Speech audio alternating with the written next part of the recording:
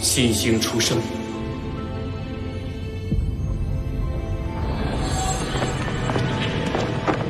斗罗大陆将会迎来全新的变局。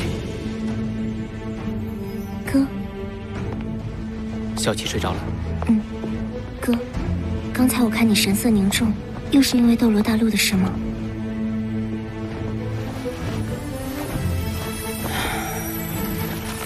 神界一天，凡间一年。当初我本想在斗罗大陆多停留一些时日，却因善良与邪恶两位神王的赌约而不得不回归神界主持大局。却不想神界之中20多年过去，斗罗大陆万年之后，唐门却已凋零。善良和邪恶那两个家伙实在太狡猾了，以赌约为名，自己下界去玩了。4000多年前那次地壳变动引来的大陆碰撞，不但令斗罗大陆面积增大了1倍，同时也带来了许多变数。我回归神界之后，便不能干涉人间，只能作为旁观者，见证斗罗大陆万年的斗转星移。4000年前，来自西方的日月大陆随着板块漂移撞向斗罗大陆，日月大陆上的日月帝国与原斗罗大陆各国瞬间进入战争。装备了唐门暗器的斗罗联军却被日月帝国打得溃不成军。万年前，斗罗大陆只有2大帝国，天斗帝国和星罗帝国，而万年后的今天，整个世界分化成4个帝国，纷争不断。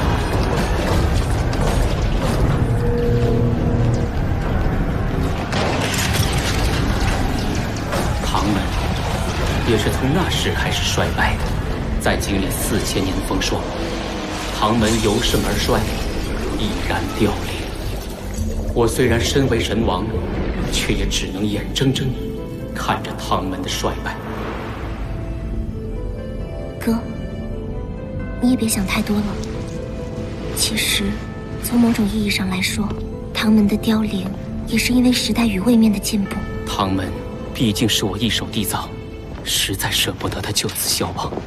最近，斗罗大陆似乎有一颗新星应运而生，更与我唐门会有千丝万缕的关系。新星，我试图看清他的命运，却迷雾重重。总听爸爸妈妈说起斗罗大陆，似乎很好玩啊。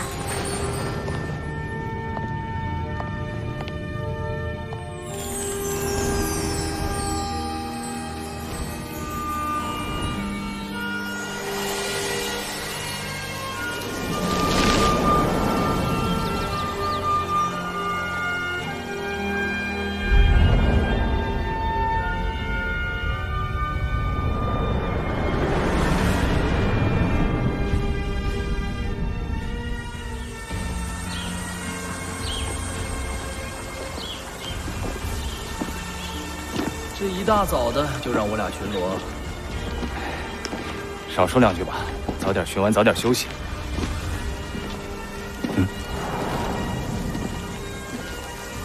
你是谁？胆敢擅闯公爵府？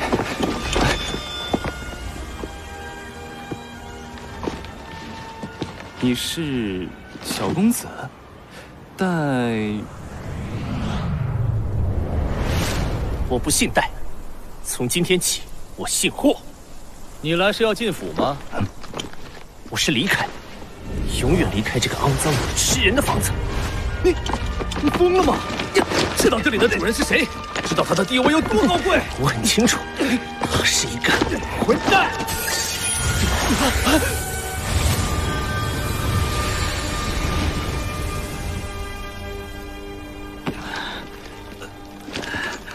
小公子他哪里去了？你还叫小公子？被公爵夫人听到，拔掉脑袋。他身上那把白虎匕首，可是公爵大人的信物啊！莫非他就是那个孩子？对啊，他不是说他不姓戴，姓霍？算了，这事儿千万别跟其他人提起。公爵大人也快回来了，我们小心点。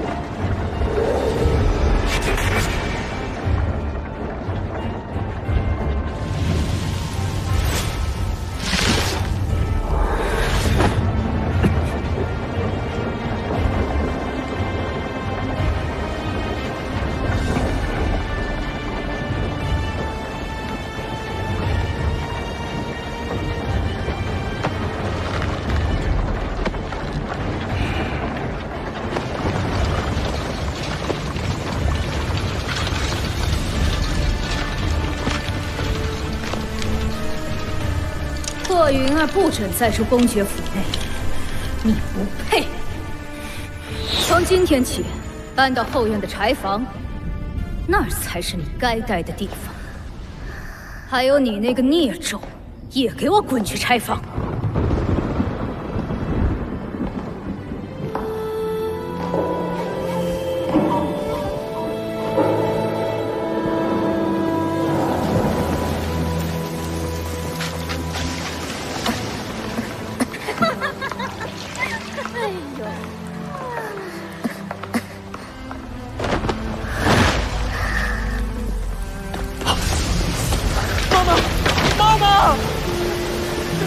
来人呐！来人呐！不要哭，小友好。这把匕首叫做白虎匕，你是他的儿子，带着这把匕首活下去。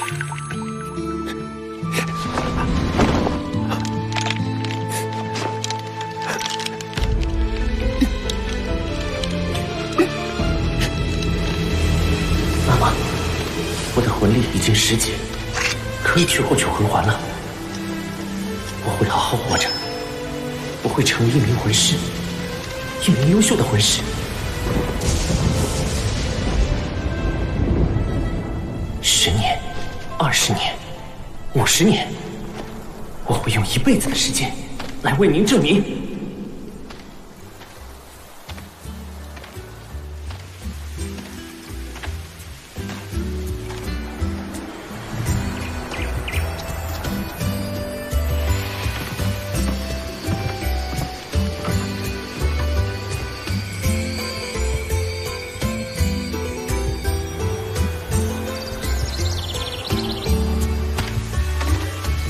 已经走了6天路，应该快到了吧？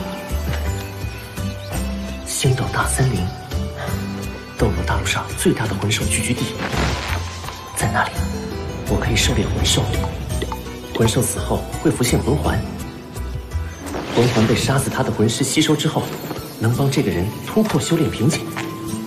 只要1个魂环，我就能从魂师突破到魂师。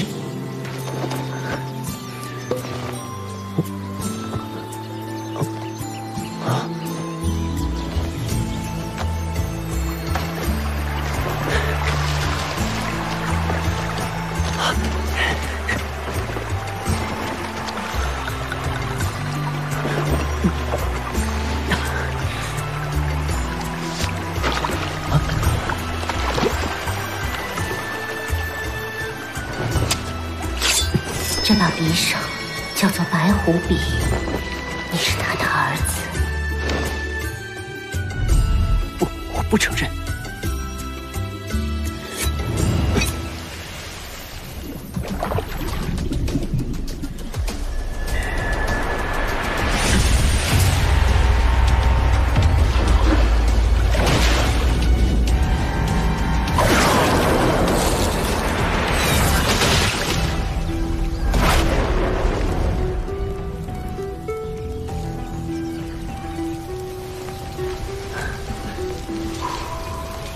好香啊！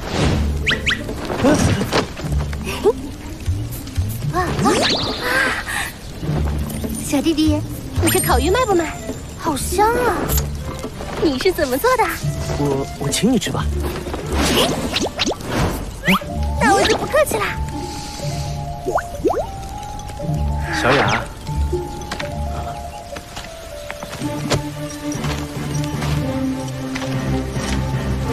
这小兄弟还没吃呢，你倒是先吃起来了。你叫我什么？好啦，小雅老师，总行了吧？这还差不多。注意你的身份。大哥哥也请你吃。小兄弟，你还没吃呢。这些鱼是你从河里抓上来的吗？没事，我可以再烤。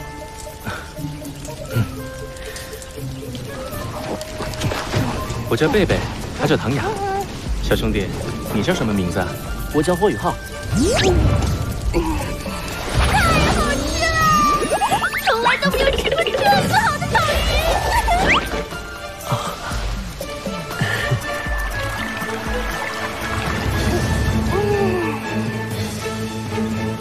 叶大哥，唐姐姐，我要先走了。霍小弟，你这是要去哪里啊？这里荒郊野外的，而且距离魂兽出没的星斗大森林不远。多谢关心。后会有期。他不会要去星斗大森林吧？我感觉到他身上有一定魂力，可能就是去猎取魂环的。他的魂力很弱，贸然闯入星斗大森林会有生命危险的。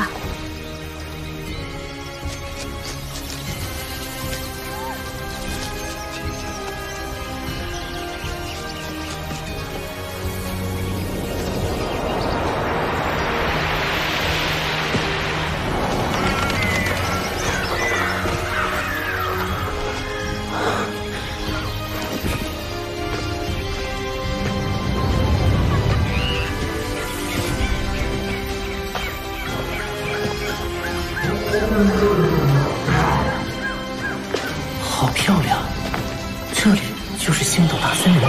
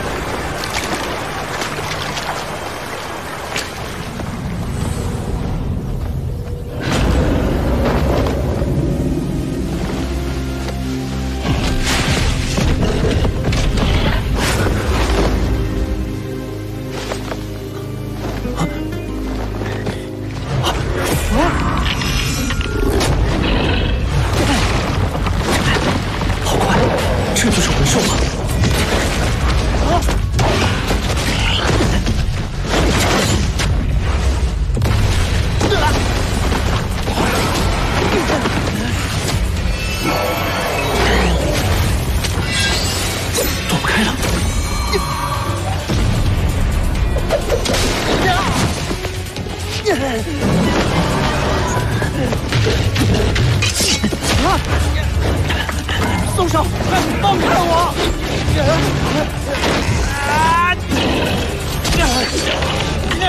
快松手！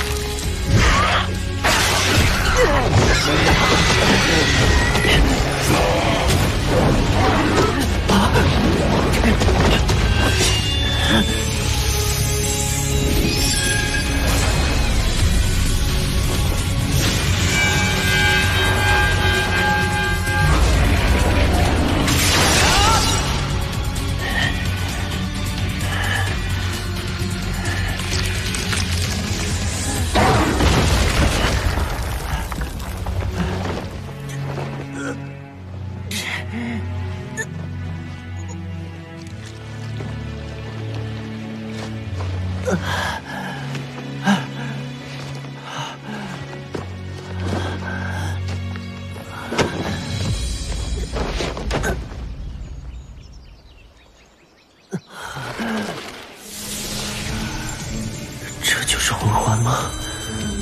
好漂亮，可惜我已经没有力气去吸收它了。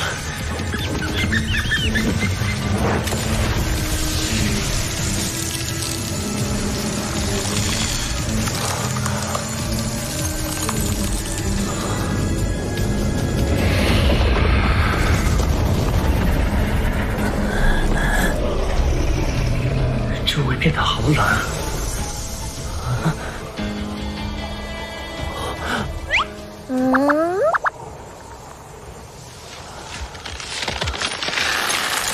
什么鬼？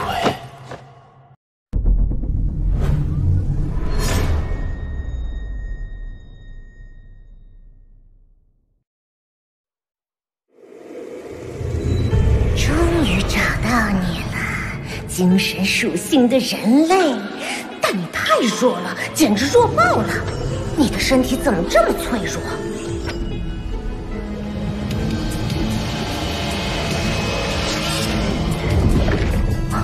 什么东西？敢和哥抢人？手握日月，摘星辰，世间无我这般人。想我天幕冰蚕好不容易找到一个精神属性的人类，竟然有混蛋敢跟我抢！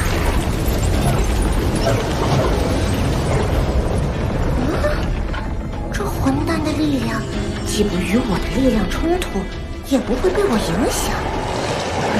先不管了，当务之急还是赶快融合。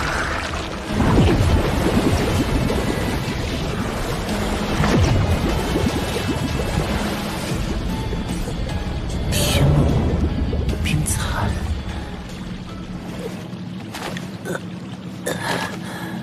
这是哪儿？我不是在星斗大森林里吗？这是在你自己的意识之海中，或者说是精神之海。以后，这也是哥的家了。啊？谁在跟我说话？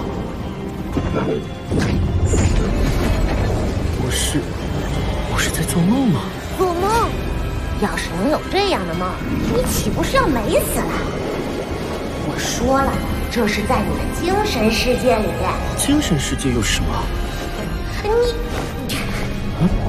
你真是闪得可以！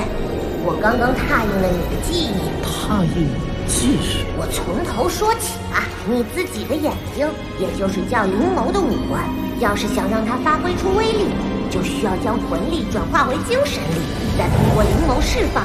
而储存精神力的地方，就是你的精神之海，具体位置就在你灵眸后面的大脑里。而哥，就是斗罗大陆绝无仅有的100万年魂兽。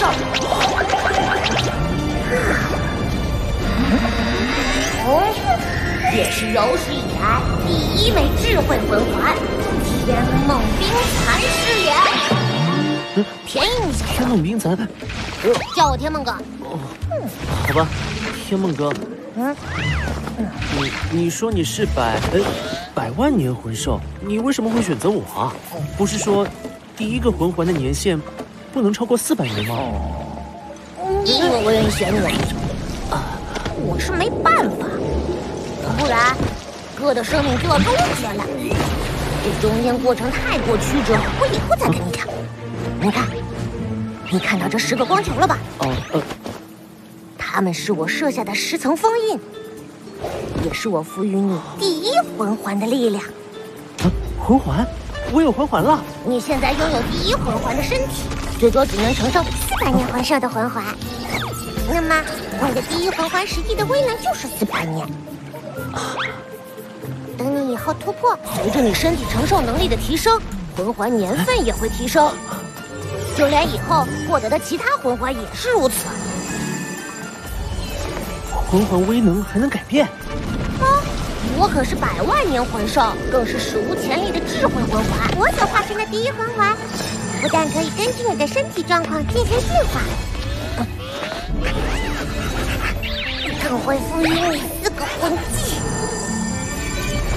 不过我没有魂武给你，但可以给你增加1个武环。4个魂技，1个武环。厉害吧？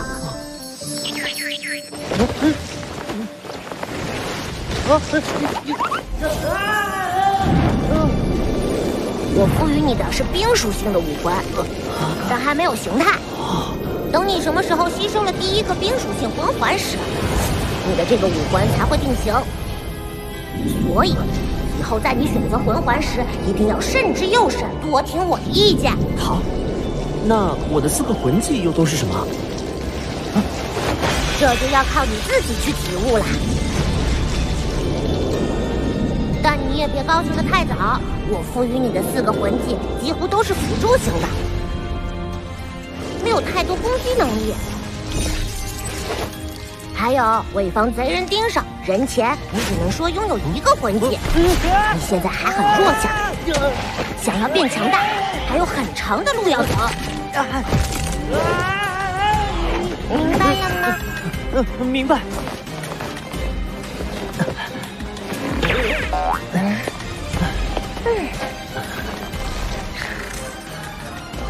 没有人能够一步登天，只有一步一个脚印。依靠自己的勤奋与努力，才能取得真正的成功。这多好。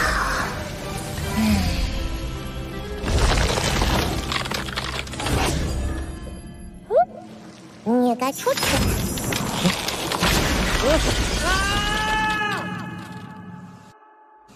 怎么还不醒啊？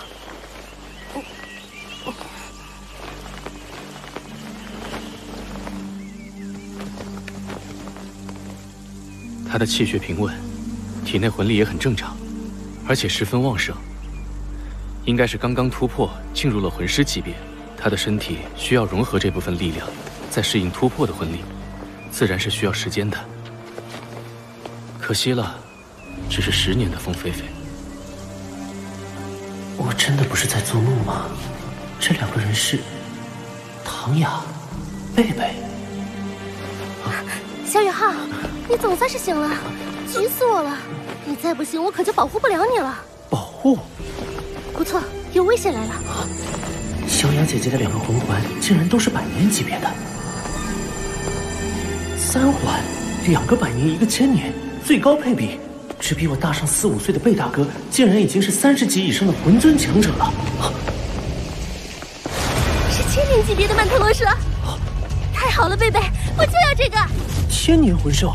小雅，周围很可能还有其他魂兽，你注意保护，我自己对付他。还有，顾好宇浩。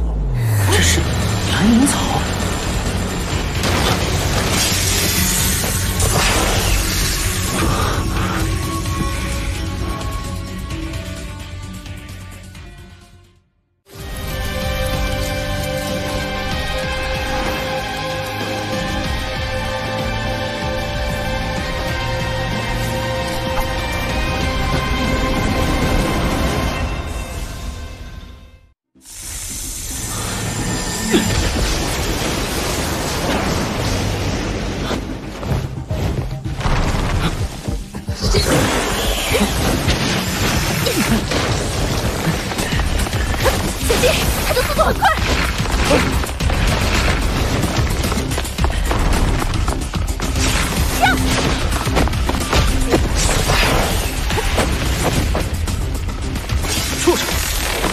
别想逃！贝贝是强攻系上魂师，武魂是蓝边霸王龙，但曼陀罗蛇速度太快，不容易锁定。有生以来，除了妈妈之外，还是第一次有人护着我。眼神探测和精神共享可以帮助贝贝。我要帮贝大哥，我不是废物。第1魂技，精神探测。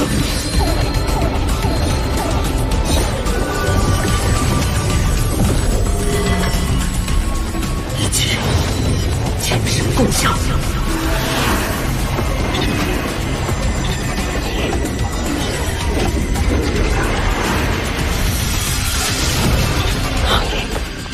这是宇浩的魂技吗？方圆30米景物，任何细微变化都会立刻反映在大脑之中。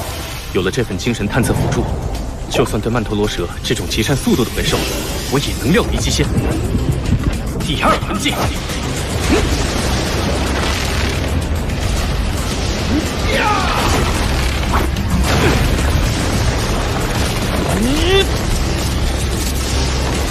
雷霆万钧！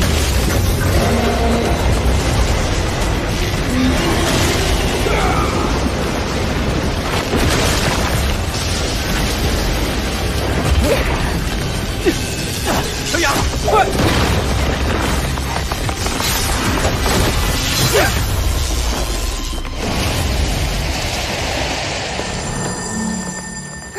没想到这么顺利，帮我护法。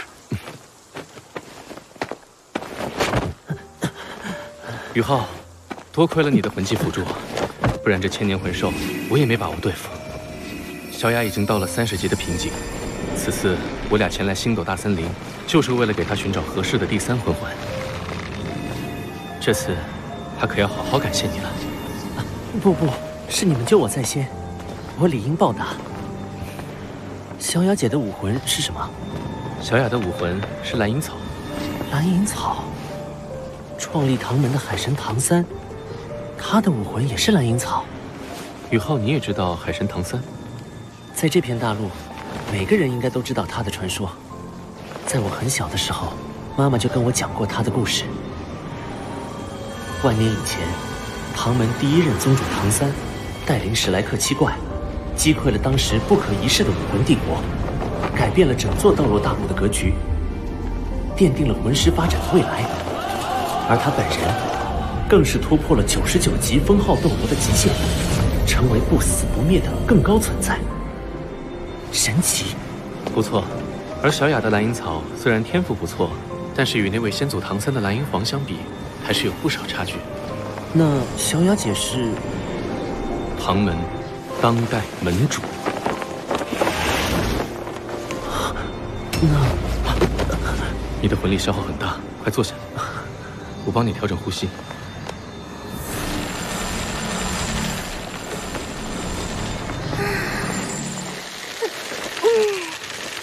成功了！小雅，恭喜你了，这次这么顺利，还真得感谢霍雨浩了。你醒啦？我有那么凶吗？小雨浩，我问你，你要不要加入唐门呢？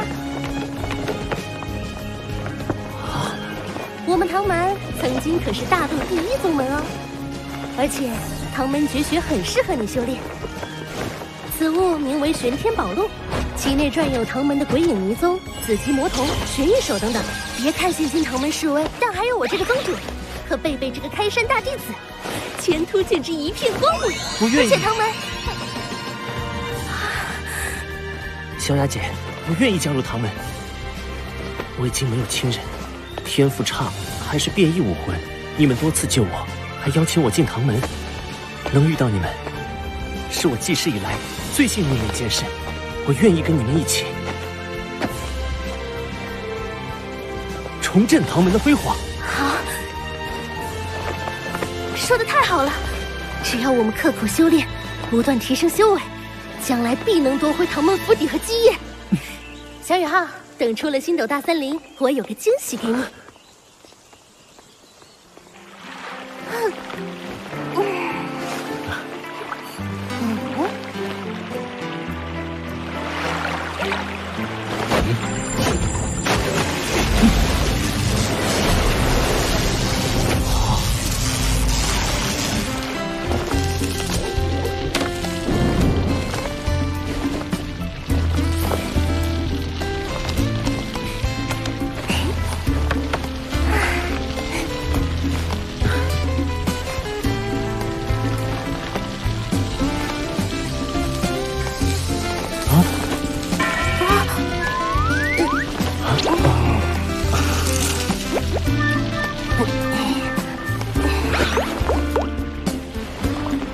小杨老师，鱼烤好了。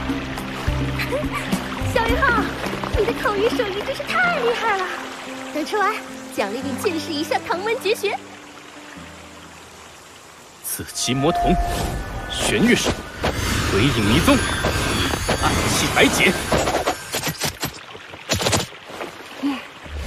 恐吓青龙。唐门绝学果然不同凡响。雨浩，我来传授你一些基础身法。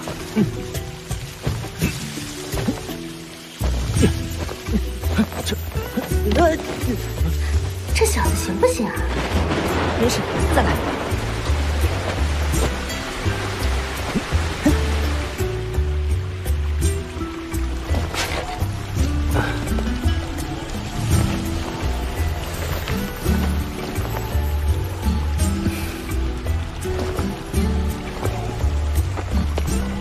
雨浩的经络十分狭窄纤薄，多条经络聚合之处还有紊乱的迹象。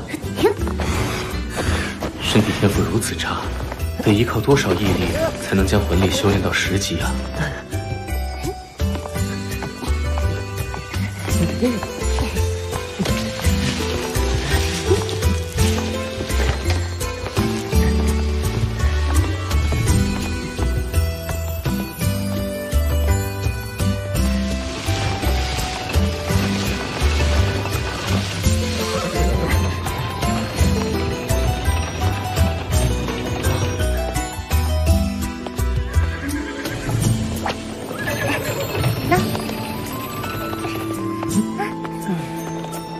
那是史莱克城，天下第一学院史莱克学院就坐落其中。小师弟，能考入史莱克学院的都是精英中的精英，这是真正的强者摇篮。天下第一学院史莱克学院。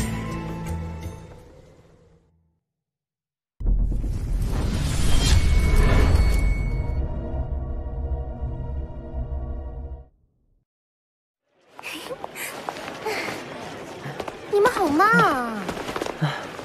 是小雅老师，你太快了。我们到了，那是史莱克城，天下第一学院史莱克学院就坐落其中。小师弟啊，能考入史莱克学院的都是精英中的精英，这是真正的强者摇篮。天下第一学院史莱克学院。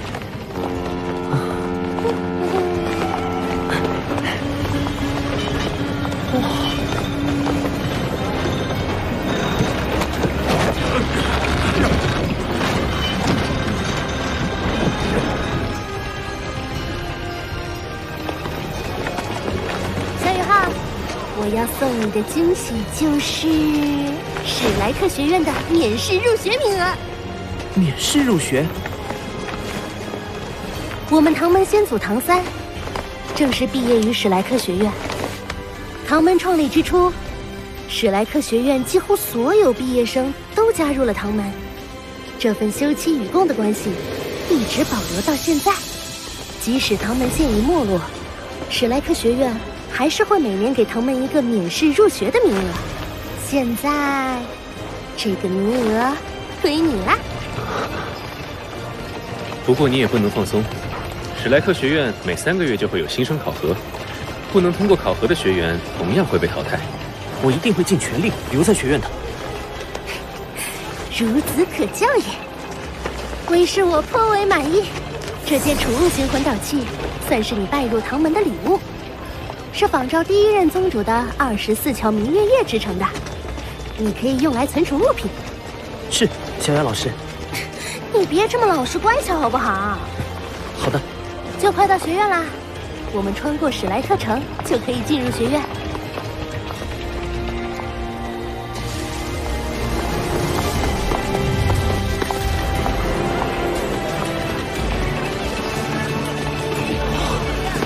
好繁华。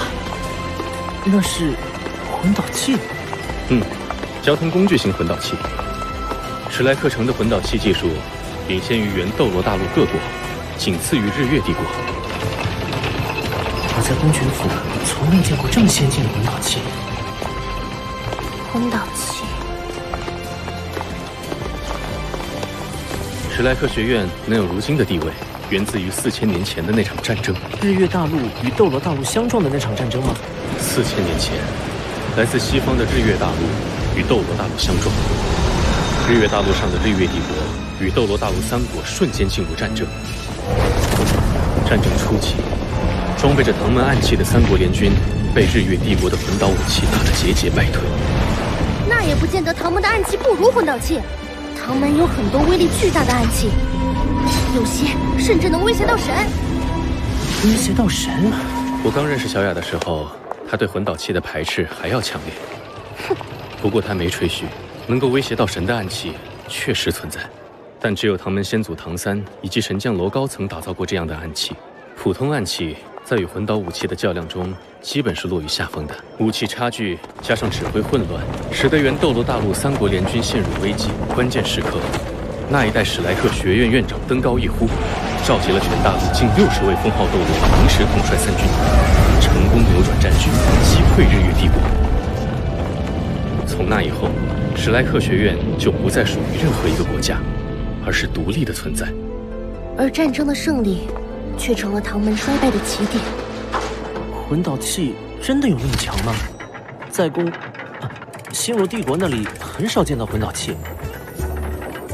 原斗罗大陆3国都是以魂师为尊的国家，魂师大多对魂导器比较排斥，认为那不是自身实力的一部分。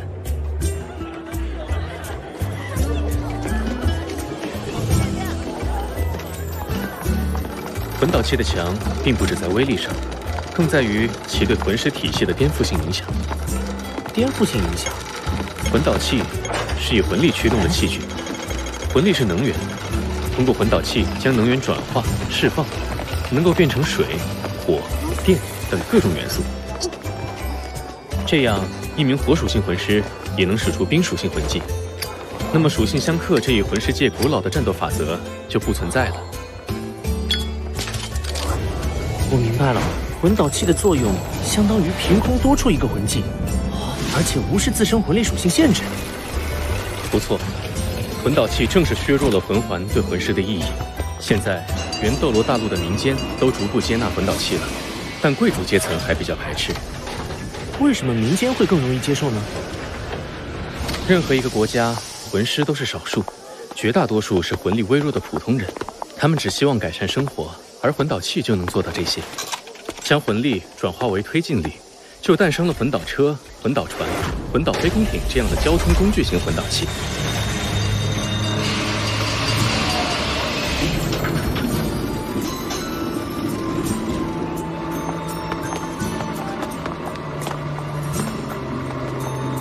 小雅老师是唐门宗主，自然排斥魂导器，但暗器跟魂导器也不一定水火不容吧。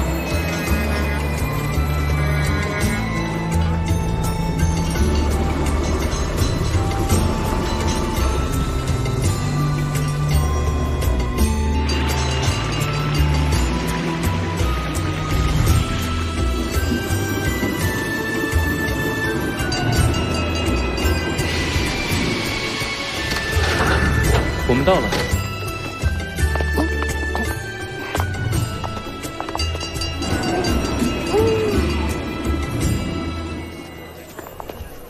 费学长，您回来了。这位是我们唐门今年免试入学的霍雨浩，我带他来登记。好的，请跟我来。贝师兄似乎在学园中很有威望。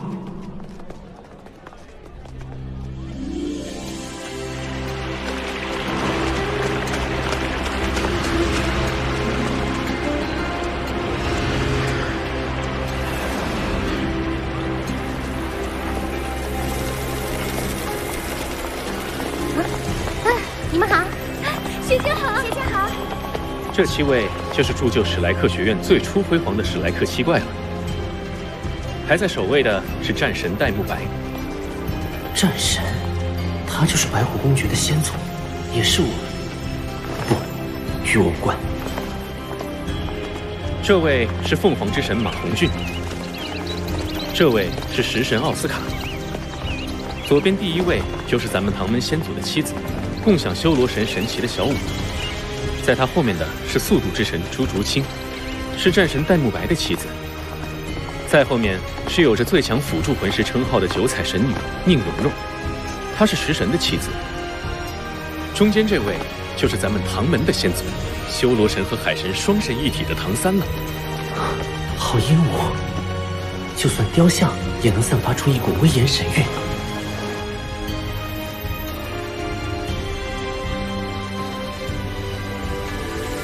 这3位是史莱克学院的创始人，中间这位是我家先祖之一，有大师之称的玉小刚。他创造的史莱克学院武魂各系执教基础，是武魂界10大核心竞争力。大师的右手边是他的妻子刘二龙，另一位则是他的挚友，史莱克学院首任院长弗兰德。他们3人并称为黄金铁三角。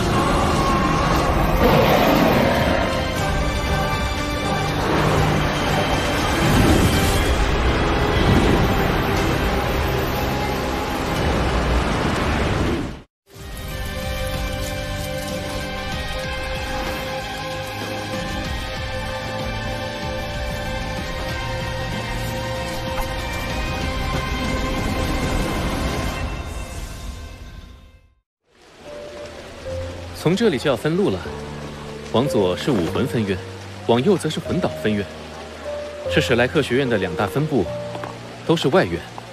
外院，史莱克学院分内院和外院2个部分。外院学期6年，期满后只有通过内院考核才能进入内院。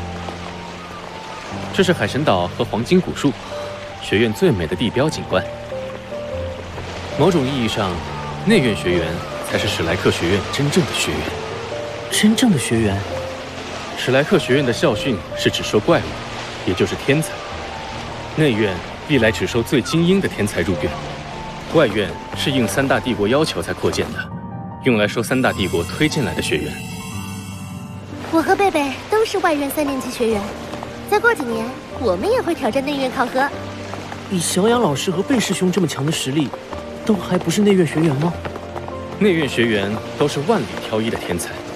我曾见过一位内院学长，孤身进入星斗大森林，赤手空拳击败3头万年魂兽，还将他们活捉带回学院。据说这是他抽到的考核任务。这里就是魂导院，大门前是当年合并加入史莱克学院的风、火、水、电4元素学院的传奇人物们。你好，我带学弟来报道。登记完毕，1年级1班。贝学长，这是新生制服和初级徽章。谢谢。宇浩，宿舍就在教学楼后面，待会儿你自己去就行了。3天后新学年正式开学，第1年的学费我们给你交了，以后就要看你自己了。谢谢贝师兄。小雅，我们也该回去报到了。小雅，怎么是那个变态老姑婆啊？她不是教3年级的吗？变态老姑婆？你的新班主任。咱们史莱克学院外院的怪物学生不多，但怪物老师确实不少，更以这位周老师为最。小宇浩，我已经开始同情你了。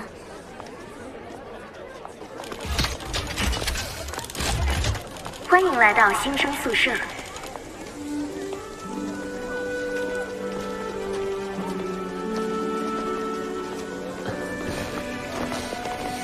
老爷爷您好。我是新生，来入住宿舍的，请问201室怎么走？去吧，上去2楼第1间。谢谢。少见的有礼貌的孩子。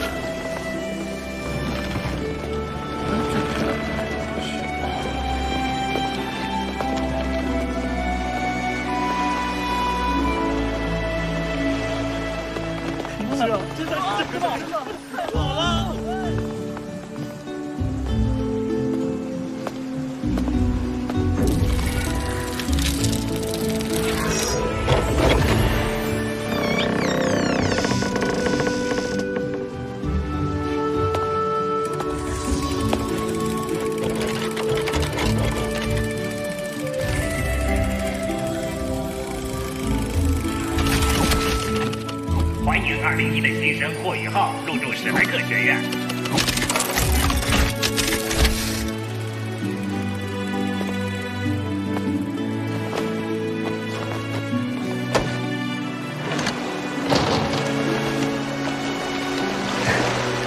舍友还没来，先抓紧时间修炼。果然如贝师兄所说，唐门玄天功是大陆最好的修炼功法之一。我才修炼几天时间，就已经将体内淤积的经脉疏通了。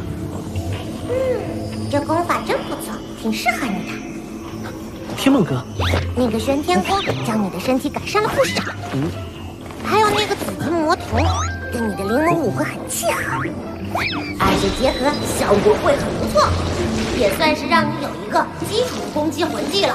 天梦哥，我一定努力修炼。我要沉睡一段时间，你先照现在的路子修炼吧。等你突破到需要第2魂环的时候，我自然会醒来。我想要找你，还能找到吗？如果你遇到不可抗的危险，我自然会帮你。放心吧，睡呀。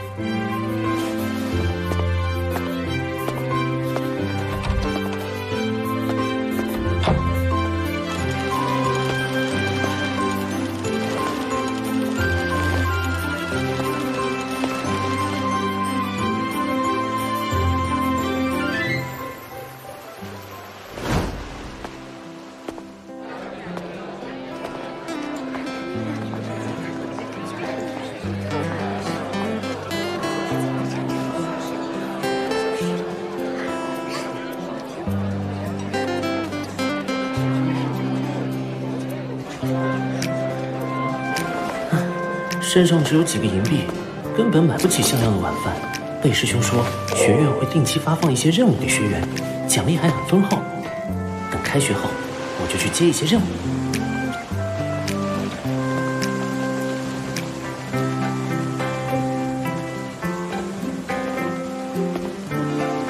啊，是有到了。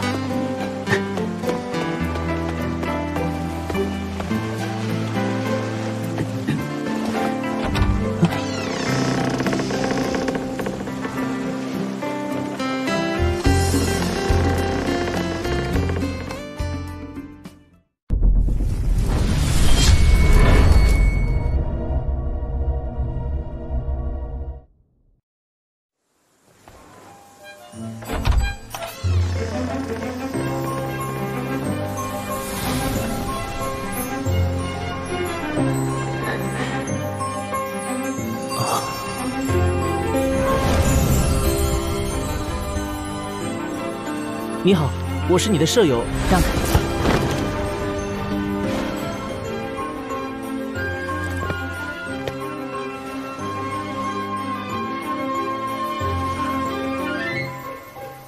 我有几条规矩你要记住：一，不许随便带人回宿舍；二，不许在宿舍中光着身子；三，睡觉不许打呼；四，不要打扰我；五，宿舍的卫生归你打扫，但不许动我的床铺。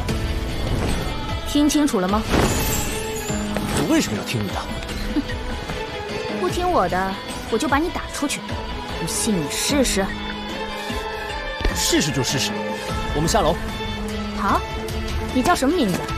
我不奏无名之辈。在问别人的名字之前，是不是应该先报上自己呢？我叫王东。我叫霍雨浩。很好。我想你的名字很快就要在史莱克学院消失了。走吧，笨蛋。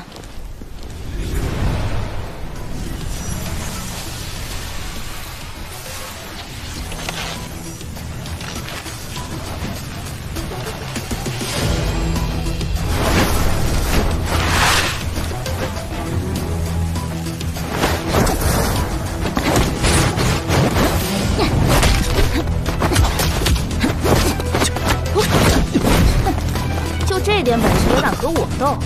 对付你，我连武魂都不需要。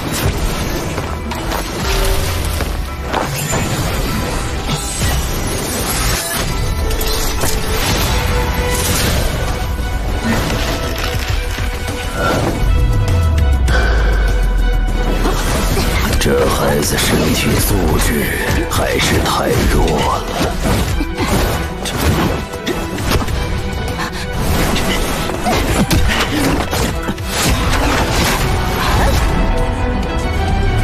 诡异迷踪，唐门功法。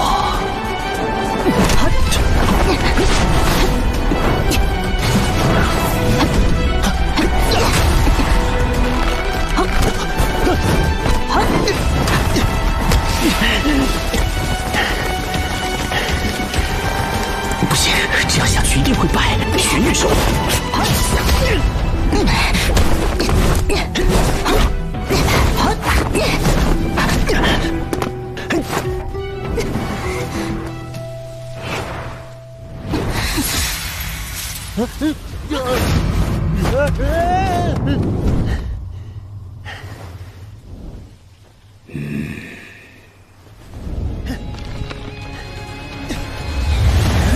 这是天梦阁赋予我的4个魂技之一，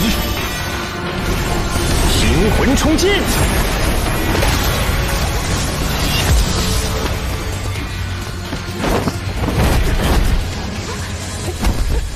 服不服？服你个大头鬼！放开我！输了不认吗？我输了，你快起来！刚才我要是用刀，你已经死了。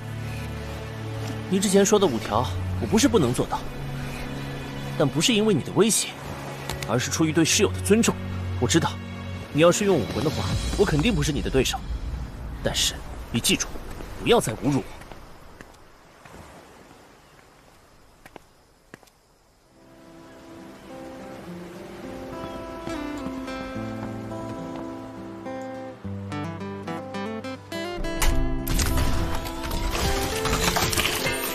新史莱克时间7点30分，起床了。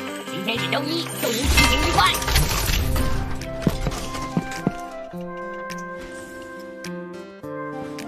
喂，今天开课了，你还傻坐在这儿吗？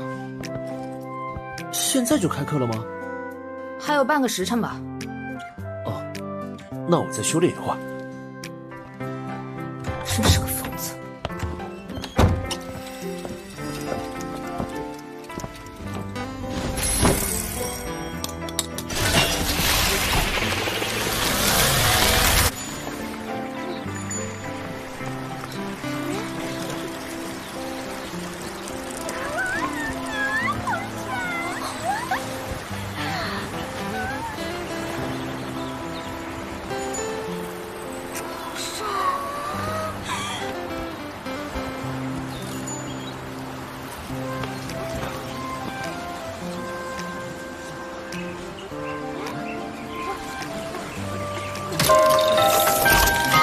距离上课时间还有5分钟，请武魂学院各位师生前往教室上课。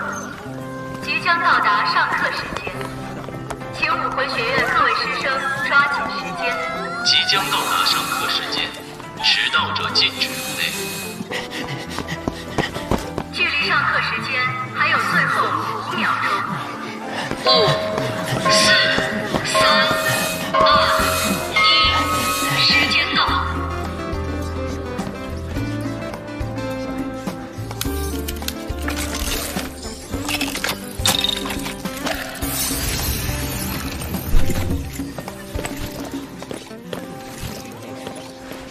我听说那个帅哥叫王东，好帅。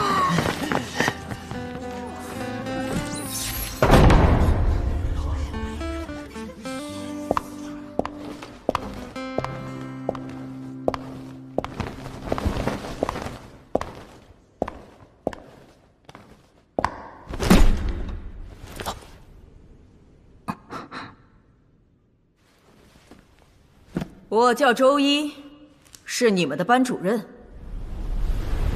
在我的班级，一切垃圾都不可能通过考核。我要培养的是怪物，不是蠢货。报名这几天打过架的人起立。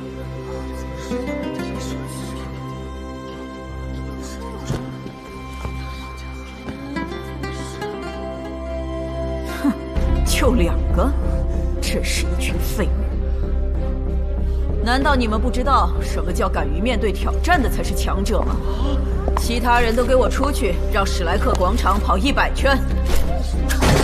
哪有这种规矩？谁跑不完，直接开除！老师，我不服！凭什么我们没有打架就要跑步？因为是我说的，不服可以滚蛋！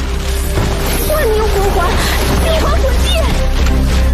提醒你们，你们只有1个时辰，没跑完100圈的，退学。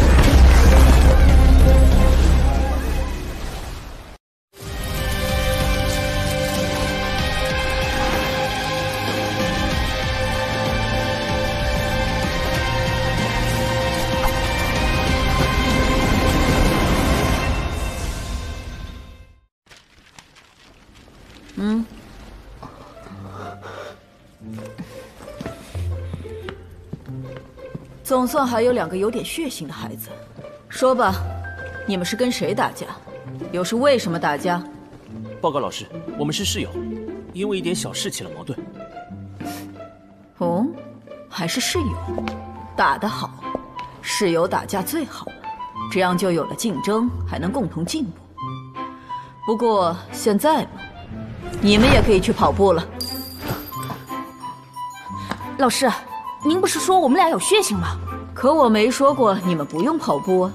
记住，你们跑100圈的结束时间和其他人一样。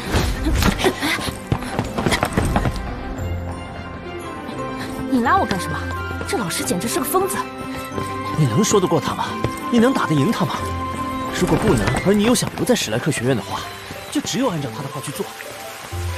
而且，我觉得周老师教学严格是为我们考虑，毕竟史莱克学院的考核都很严格。快跑吧，我相信他说跑不够就开除。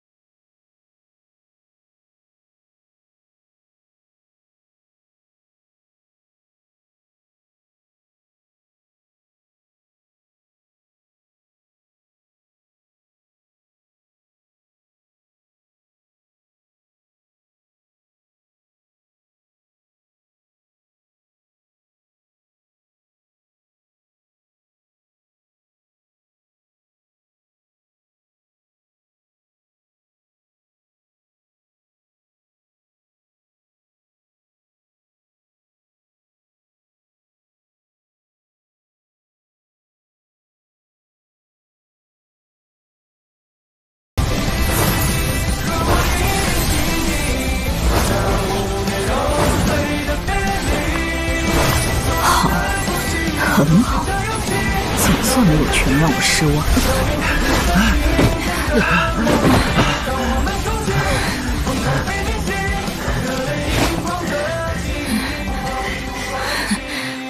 我念到名字的人都可以收拾行李离开学院了。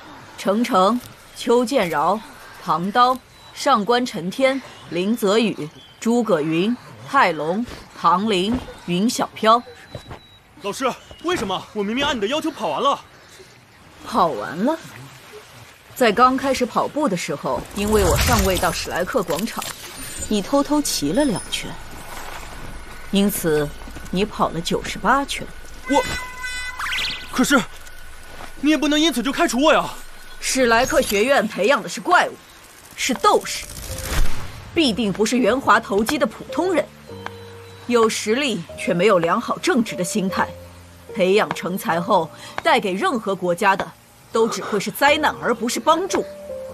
你不配成为史莱克学院的学员，收拾东西滚蛋！我点出的这9个人，全都是在跑步期间偷奸耍滑的。不服气的话，尽管去教务处告我。老师，他是在别人帮助下他跑完的，为什么没有被淘汰？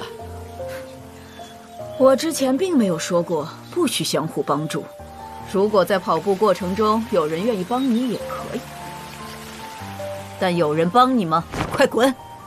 剩下的人都回教室上课。这老太婆也太狠了。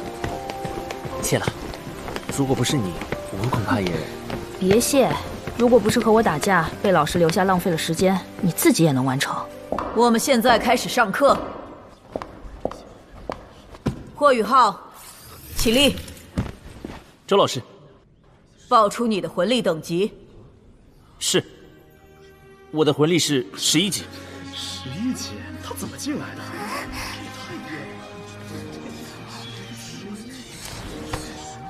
丢人，太丢人了！我怎么会输给一个魂力才11级的人？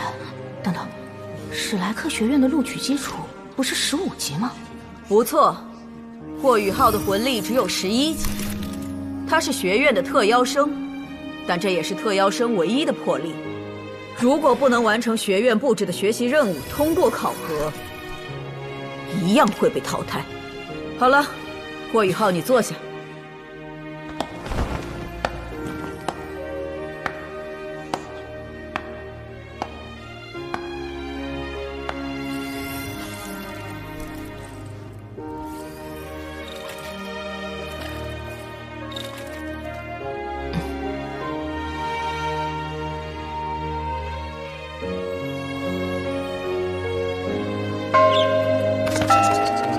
下午开始身体素质训练，下课。霍雨浩，你到我办公室一趟。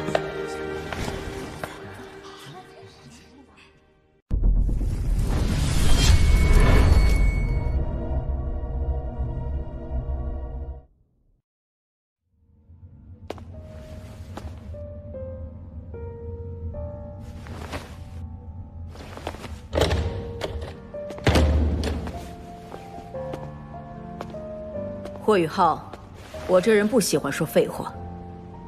你的武魂我很好奇，以我的经验也无法感受到你的武魂是什么。现在，我要知道答案。周老师对霍雨浩怎么那么特殊？课堂上分明是在护着他，把他的魂力等级不够却被录取的情况说明，以后就不会有人以此说事了。那下课后还找他干什么呢？难怪唐门会选上你作为特邀生。我说呢，唐雅那精怪丫头。霍雨浩，你跟我来。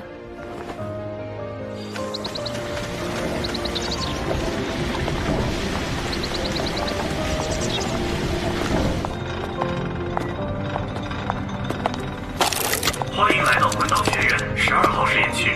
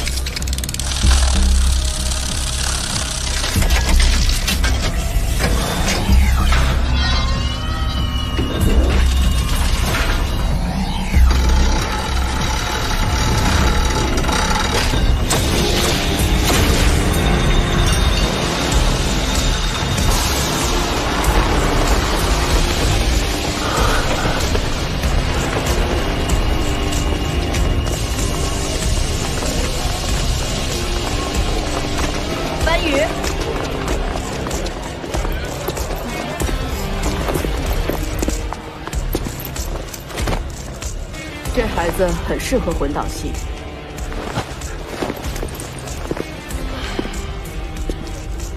他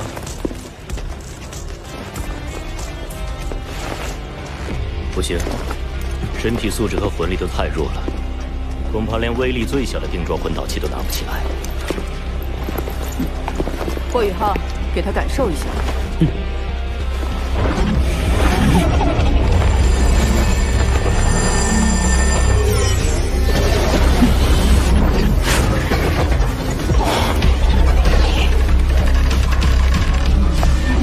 一个魂技就同时拥有探测和共享2种效果，如此奇特的魂技，怎么会出自10年魂兽？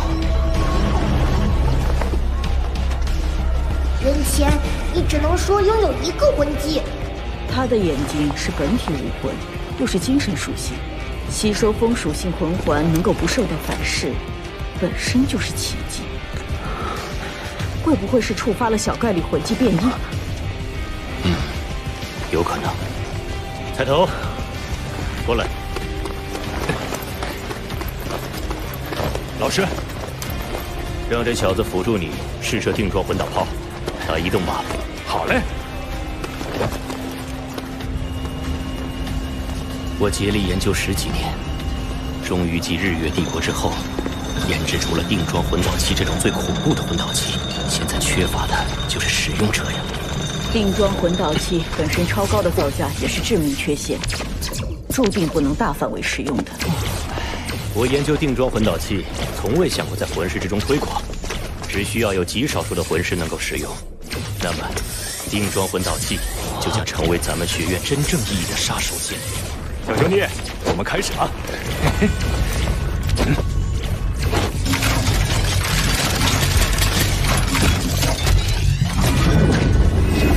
移动吧，发射！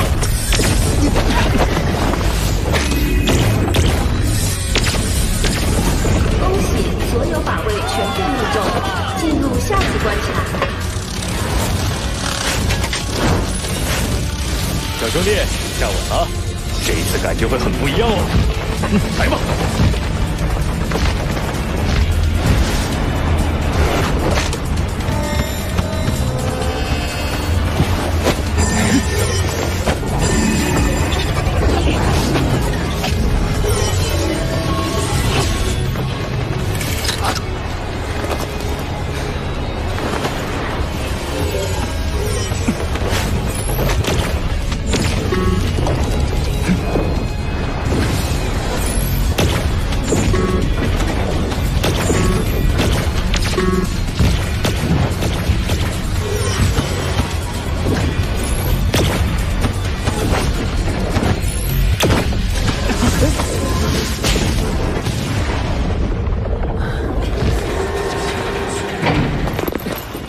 小兄弟，你这个能力很特别，不过探测距离还是有些不够。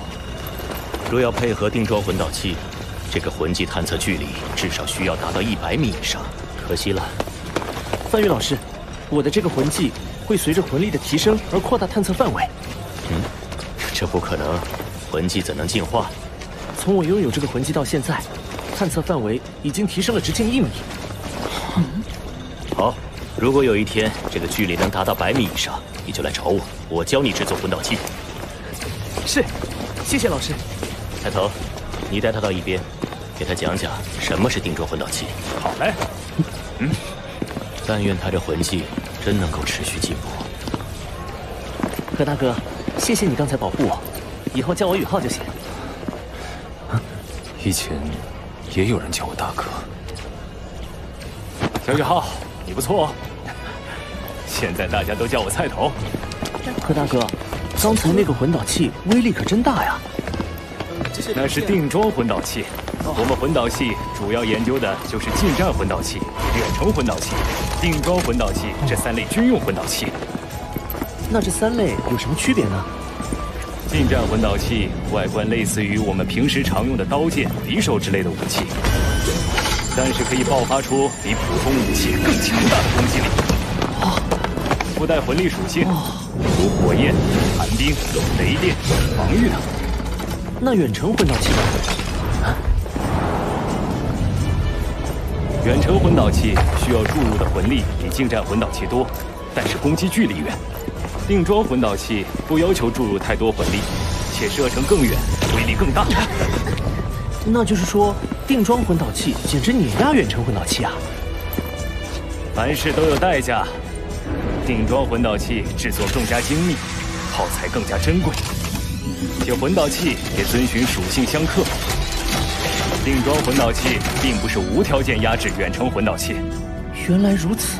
而且定装魂导器还有一个最大缺陷，就是难以定位瞄准移动目标。所以范宇老师才想尝试用我的精神探测来精准定位。定装魂导器威力恐怖，如果能精准定位目标，理论上能让一名魂师的攻击力增大10倍呢。10倍？努力哦，等你成为我的小师弟。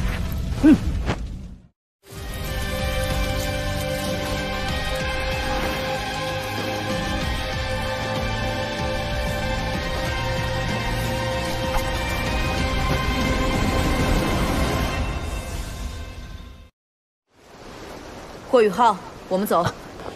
何大哥，我先走了，我一定会努力修炼，抓紧提升探测距离。霍雨浩，梵宇老师是咱们学院首屈一指的魂导师，如果你能成为他的弟子，前途不可限量。不过，你必须先通过新生考核，否则我就会将你开除，规矩不可废。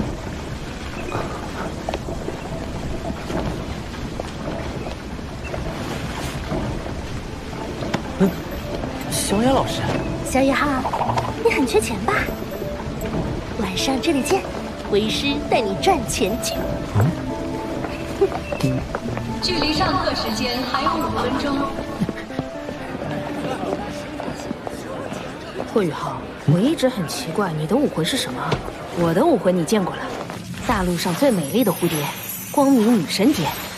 我的武魂是眼睛，我叫它灵眸。那天你之所以无法攻击到我，就是因为我用魂技预判了你的行动。怪不得。不过我的武魂可比你的本体武魂还要稀有。对了，你的第二魂环怎么就是紫色的千年魂环了呢？这个呀，是秘密。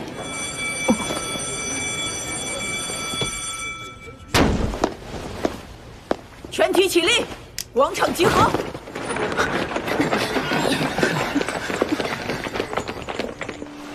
这些是用来提高身体素质的铁衣，每人穿一件，绕广场跑到下课铃响结束。可以使用魂力，但不能使用魂技。按照跑动圈数排名，最后一名将被开除出新生一班。同时，今天决出班长人选。老师，我是辅助系的，难道也要穿着这个衣服跑吗？我知道很多人觉得不公平。自古以来，魂师按自身武魂的不同，分为强攻系、命攻系、辅助系、食物系、控制系、防御系等。你们选择的方向不同，身体素质也就不一。但在战场上，敌人会因为属系有别或者男女差异就不杀死你了吗？开始跑圈。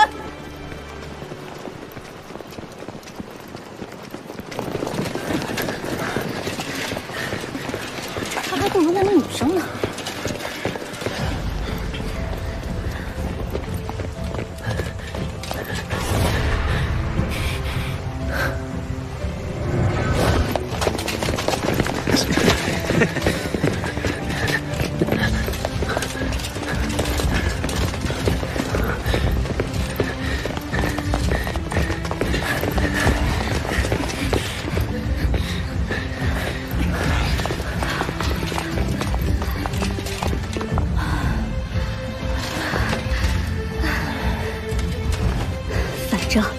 有霍雨浩垫底啊！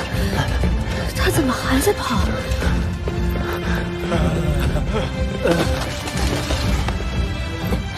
我跑的圈数最多，已经不可能有人超过我了。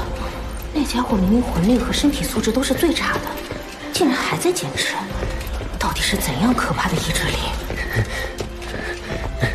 我不能被开除，要通过新生考核进入魂导系。怎么能在这儿倒下？可是到极限了。这是玄天功？难道在身体到达极限的情况下，就能在行动中运转玄天功，而不一定非要冥想？在力竭时运转玄天功，经脉竟受到加倍滋润。平时不敢大力疏通的纤细经脉，不仅变得更有弹性了，还拓宽了些。虽然体力仍在消耗，但机会难得，我得再撑一会儿。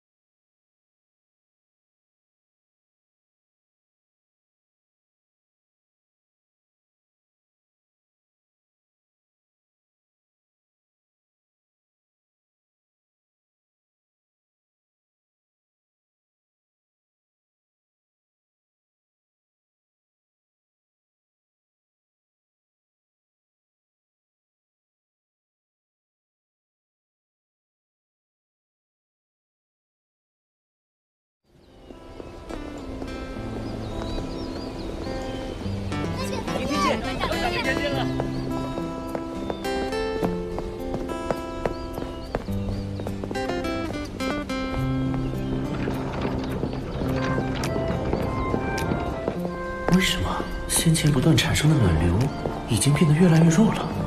因为我的体力恢复了吗？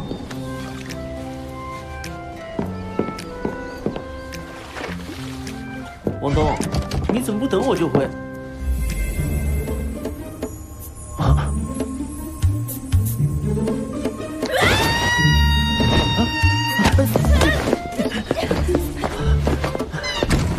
你干什么？怎么不敲门？对不起，什么情况？我为什么要道歉？什么毛病？这么粗暴，还想打一架？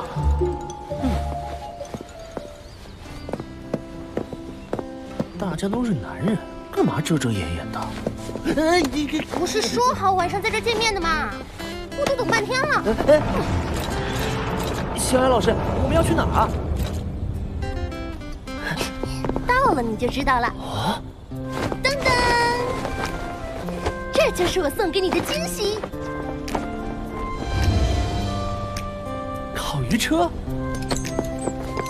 以你的水平，挣点生活费肯定不成问题。我们现在就去试试。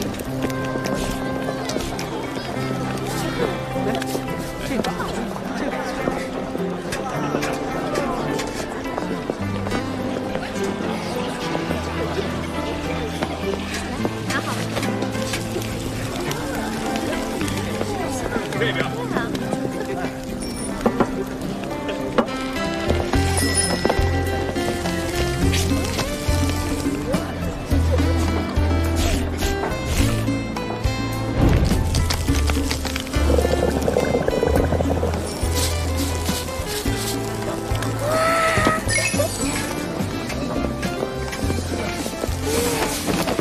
这灵眸对于火候的掌控很精确，刚好派上用场。食堂林大娘卖咱这鱼成本是1个铜币，以你的手艺，卖5个铜币一条毫无问题。这些工具孙师傅送你的。星海老师，你说的赚钱就是卖烤鱼啊？对了，贝师兄呢？这种小事不用麻烦贝贝啦，你专心烤鱼，我来帮你打下手。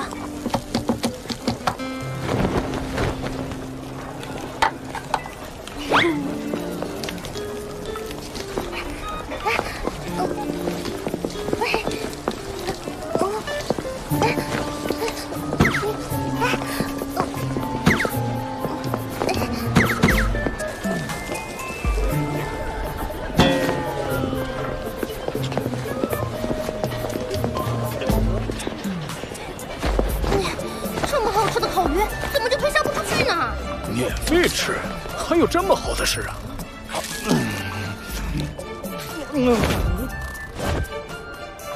这种感觉太美妙了，我从来没有吃过这么好吃的烤鱼。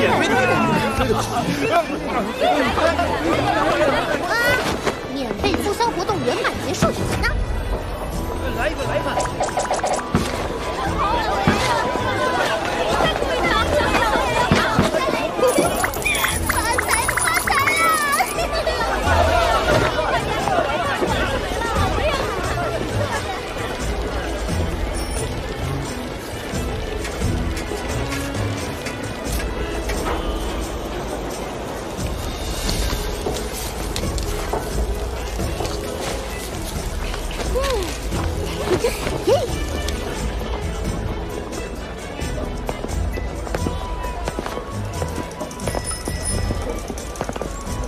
外院第一美女江南呢？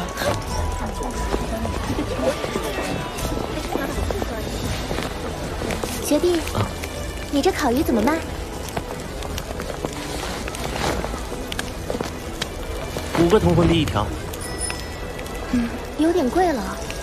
考虑到成本和你的加工，最多3个铜魂币就可以了吧？你还有的赚。抱歉，我的烤鱼不2价，而且今天的都已经卖完了。对不起，我只是随便计算了一下。如果以后有机会，我再尝尝。小子，你可不卖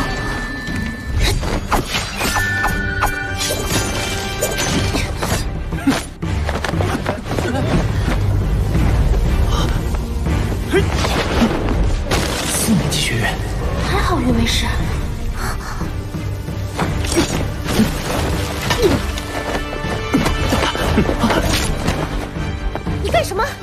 住手！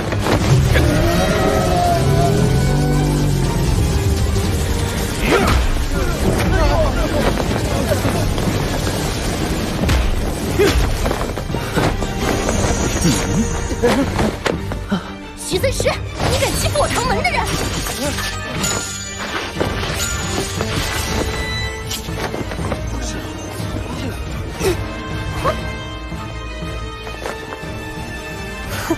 唐雅，别以为我不敢揍你！来啊，我还怕你不成？徐三石，你欺负我小师弟，今日之事必须要给我一个交代，不然我们就上斗魂区决一胜负。他是你师弟，那又如何？他不给江南的面子，就是不给我面子。一条烤鱼而已，我已经付了钱。那是宇浩留给我的。贝贝，你还和他废什么话？揍他，揍得他生活不能自理。你家小雅还是这么脱线，也罢，不就是上斗魂区吗？走。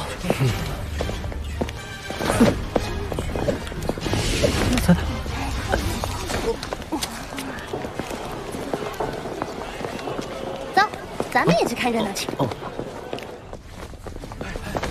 听说那里有斗魂比赛，快去看看。真的在哪？找谁啊？别喝了，我们一起看看。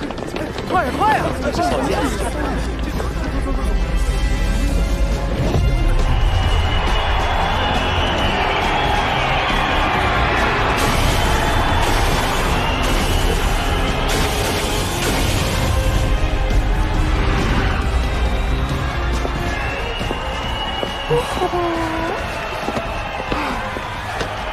魏师兄和那个徐三石的斗魂比赛，怎么吸引了这么多学员来看？那是当然，贝贝和徐三石他们两个，一个号称外院最强攻击武魂，一个号称外院最强防御武魂，他俩的斗魂肯定吸引人。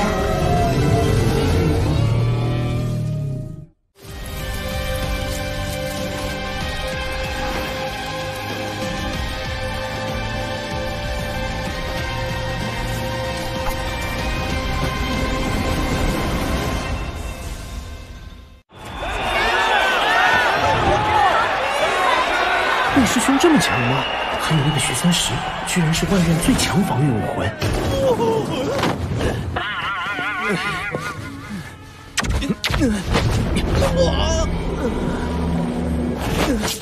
你家小雅也太狠了，直接上我一枚龙须针。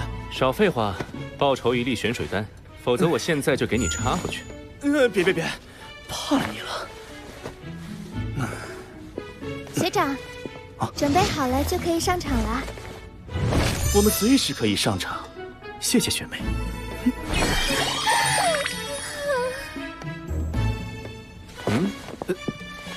走，上斗魂台。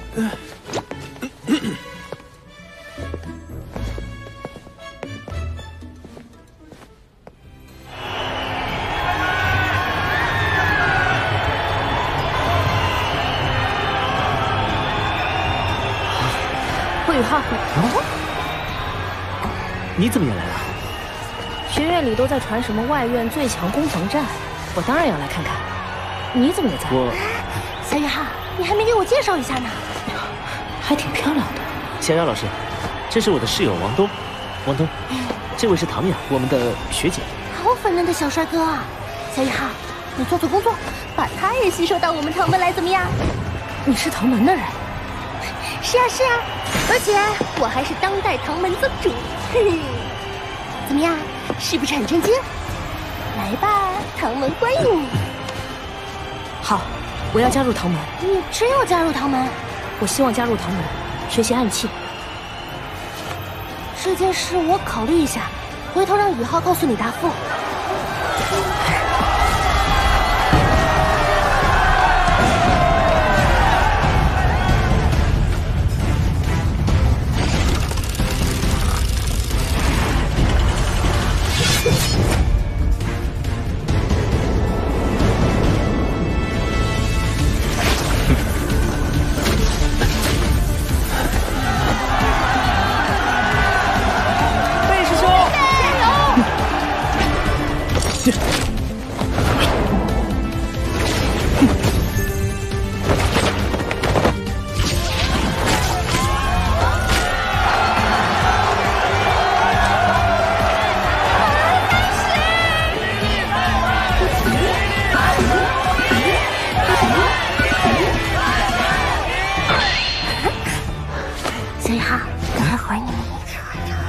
这样不好吧？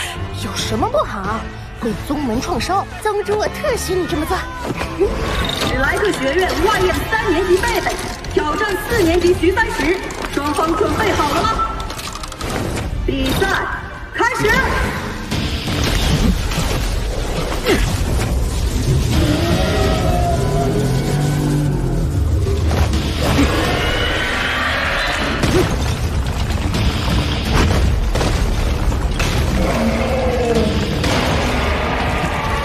徐帆石那家伙拥有一种很强的变异武魂，叫做玄冥龟，水土双属性，防御力非常强，号称固若金汤。他的修为和贝贝差不多，都是顶级的兽武魂。徐三石和贝师兄一样，也是3魂回宗啊。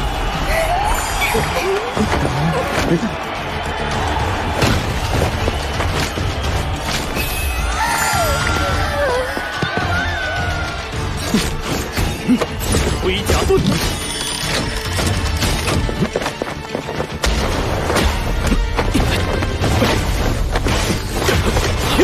好一个防不盾，那就试试龙爪。第3魂技，雷霆之怒。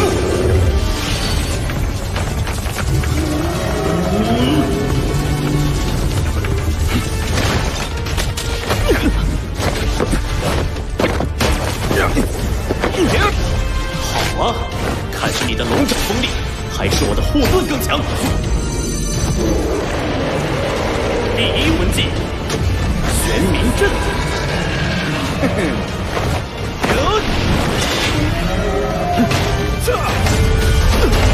玄冥阵同时具有震退和眩晕效果，你贸然出手只会暴露破绽。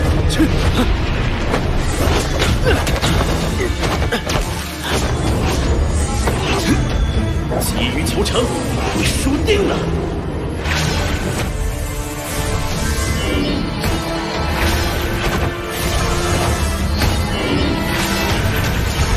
第3魂技，第2魂技，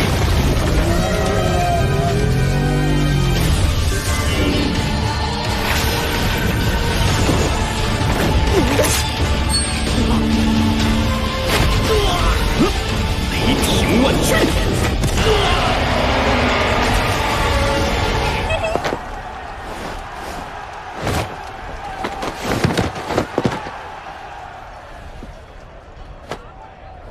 获胜者贝贝。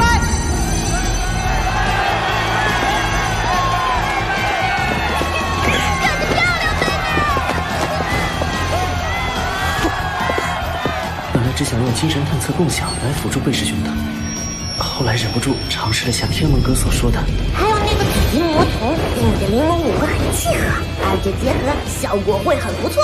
想不到魂力很快就耗尽了。我下去。你怎么了？魂力透支了，没事儿，睡一觉就好。魂力透支？许三石突然脚下绊蒜，是你干的？我们回去说。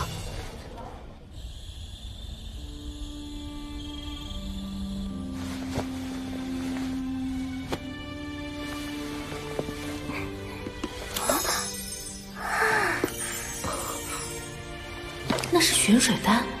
不会吧？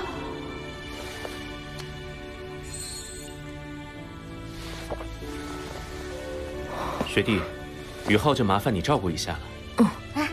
等宇浩醒了，记得提醒他别忘了明天继续卖烤鱼。你就知道吃啊！走了，再不回去就违反学院规定了。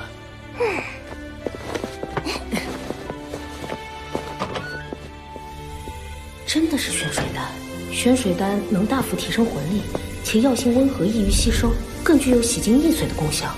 一枚玄水丹售价得有1万金魂币吧？那位贝师兄居然这么大方。不过这玄水丹服用后有个可怕的副作用。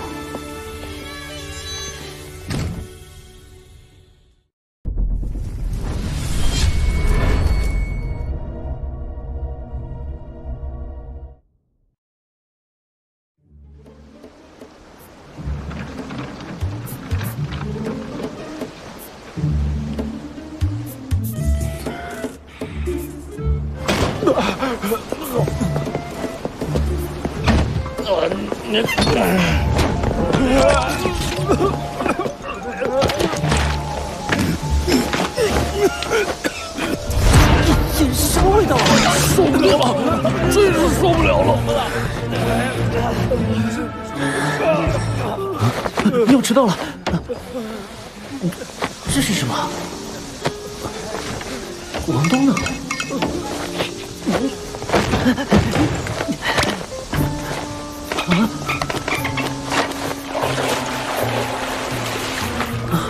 这下终于没味道了。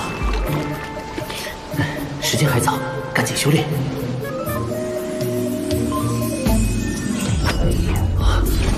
全身经脉变得前所未有的通畅，以前闭塞纤薄的地方都被拓宽加厚了许多，而且非常坚韧。紫极魔瞳，紫极魔瞳进入入微境界了。难道我睡了一觉就脱胎换骨了？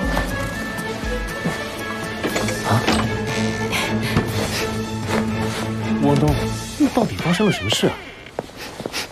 为什么我醒过来时会一身污垢，修为还提升了不少？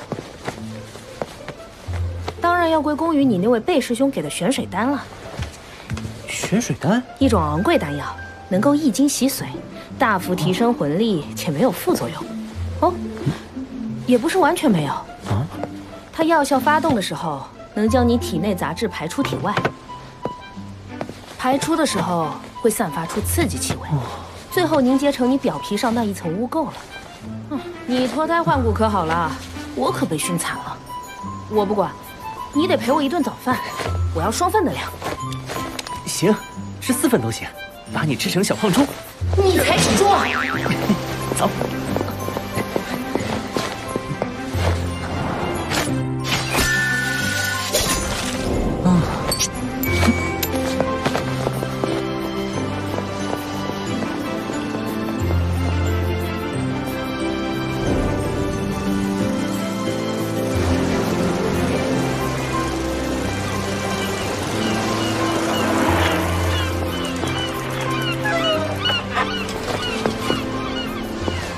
吃得好饱啊！这里就是海神湖，好美啊！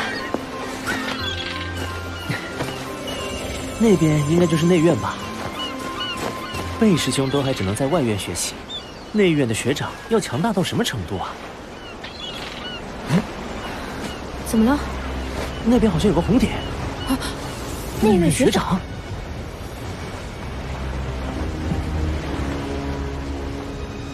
紫极魔瞳。学长看上去很强啊，没释放武魂就能在湖面奔跑。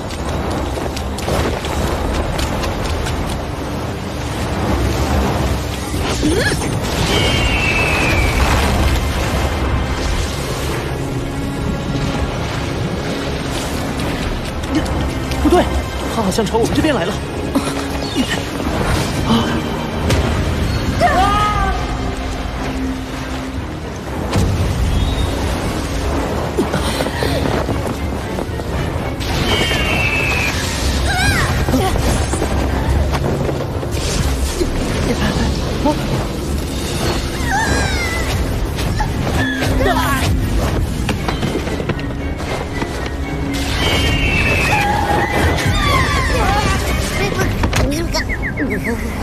敢动哥血重的人，吵醒哥睡觉，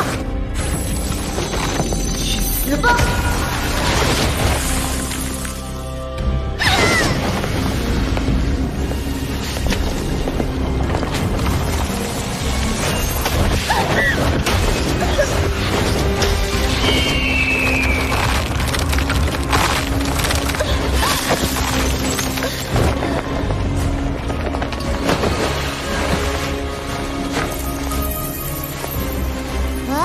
这小家伙身体素质进步很快呀，这第一道封印也解开了一些，看来可以再给他一点力量了。讨厌，又有人来了！我的，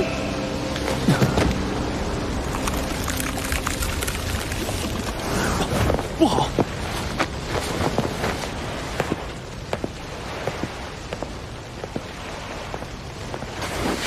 严院长，有外院学员受伤了。还好，只是昏厥，并没有受到什么伤害。庄老，麻烦你给他们治疗一下。你们两个去找一下马小桃。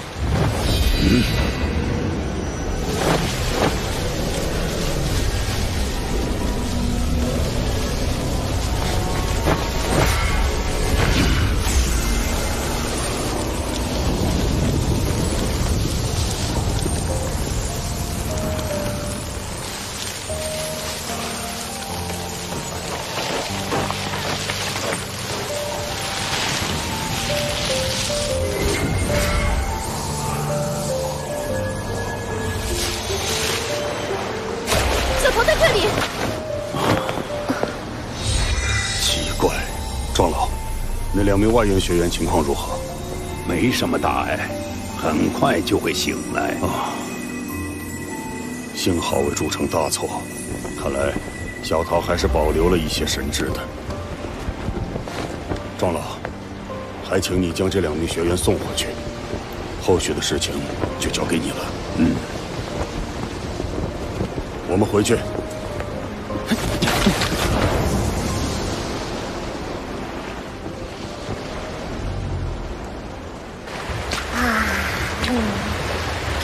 就把哥吵醒了，真讨厌！天梦哥，刚才是你出手了？当然是哥，不然你就变成烤人干了。那家伙的火属性竟然有一定神兽凤凰的血脉在，否则哥拿一指就能灭了他。小野汉，你的身体素质提升了不少，我在你体内留下的第1道封印已经开启了一部分。啊，真的吗？不过刚才哥动用了本源之力，你的身体经过了刚才的冲击，至少1年不能再被我的力量附体，你以后可要小心啦。好了，不跟你说了，你赶快努力，我继续睡去了。天梦哥。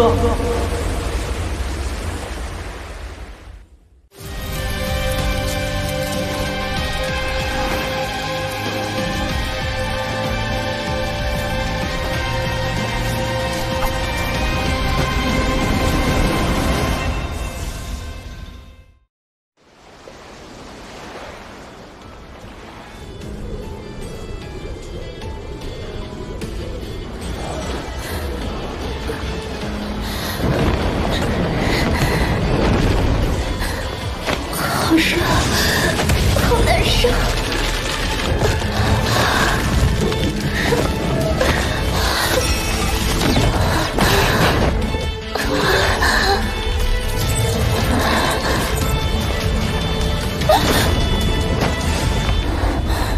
奇怪，怎么不热了？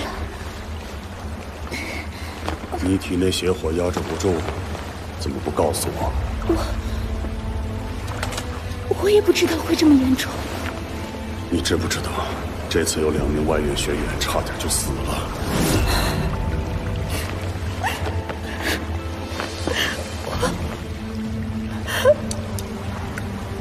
我以为我能控制得住。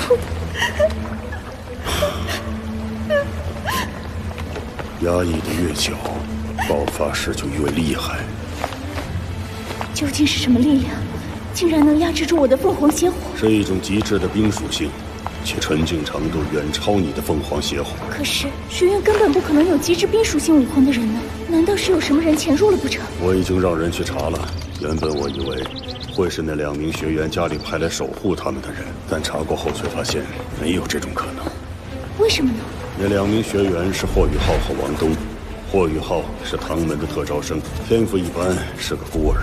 王东的背景很大，但其中并没有对冰属性擅长的人，真是奇怪。本次意外非常抱歉，此事还请你们2位保守秘密。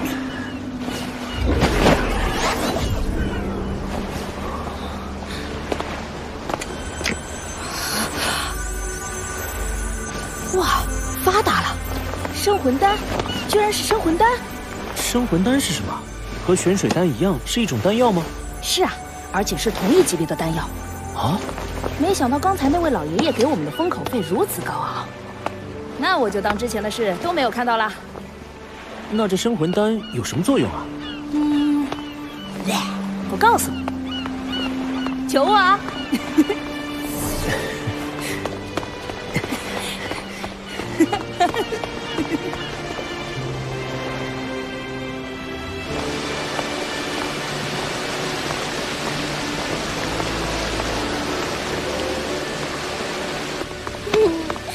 走吧，小雅，我又给你准备了一个发财的机会。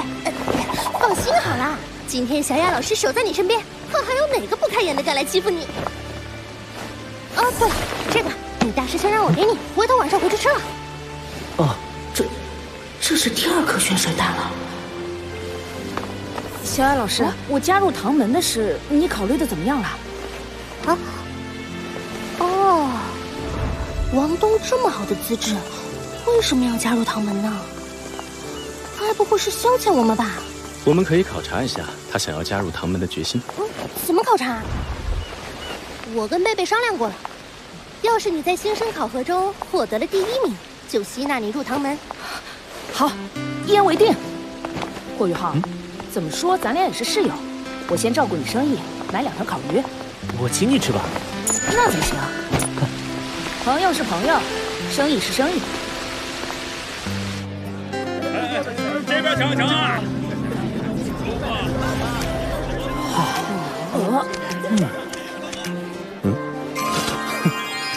怎么不服气啊？要不我跟你上头混去？别捣乱！我今天是来买烤鱼的，没看到我排第1个吗？嘿，霍学弟。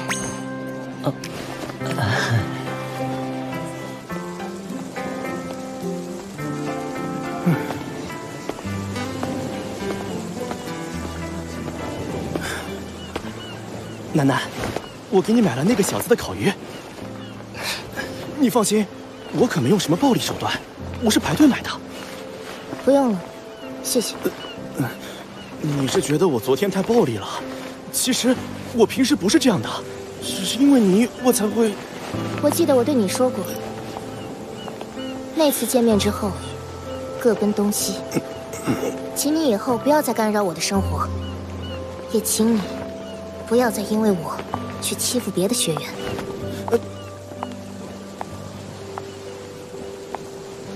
许三石，你真没出息！有什么了不起的？我自己吃。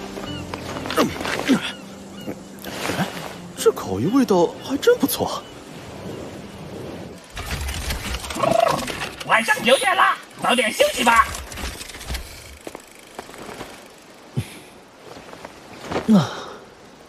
生魂丹的作用主要是提升魂力，每1名魂师一生只能服用1粒。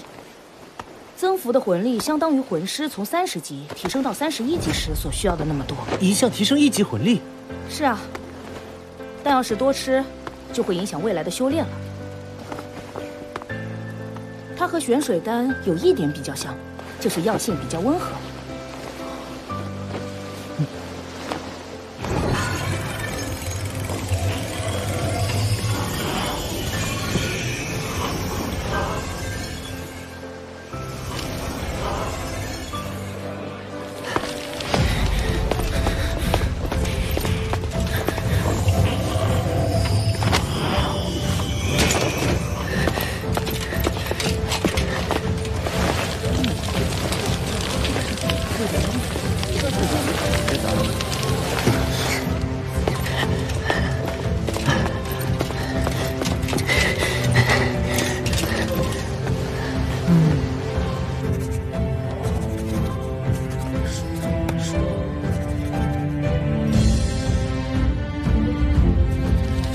你的烤鱼好了，真香。这是你的，谢谢。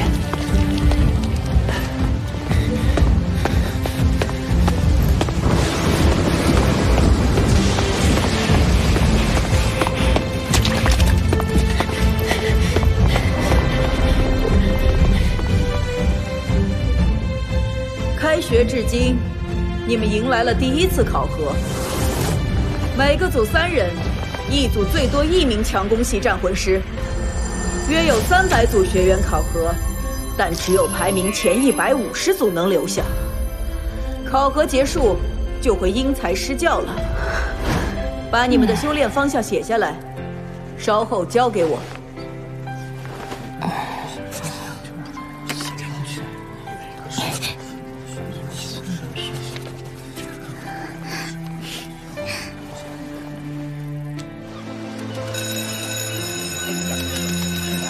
3个控制系。霍雨浩、王东、潇潇。行啊，你们3个小子故意的是不是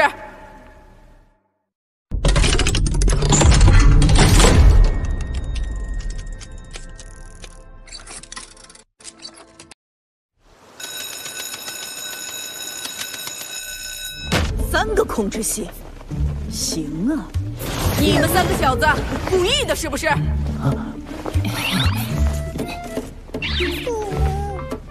霍雨浩，你先说。周老师，我的精神探测能够纵观全场，而且我的灵眸未来必会出现攻击型魂技，因此控制系更适合我未来的发展。有点道理。王东，你藏什么藏？给我出来！周老师，您别生气。其实我的能力走控制系也没什么不行。我要是能凭借攻击能力控制全场，那不也是控制了吗？对吧？哼，说你聪明吧，你又笨得冒鼻涕泡。分班是会把强攻系和控制系分在一起的。你个笨蛋！给我改了。你呢，潇潇？你的武魂是镇魂鼎，怎么也是控制？可是我还有个武魂，能进行辅助和控制。双生武魂。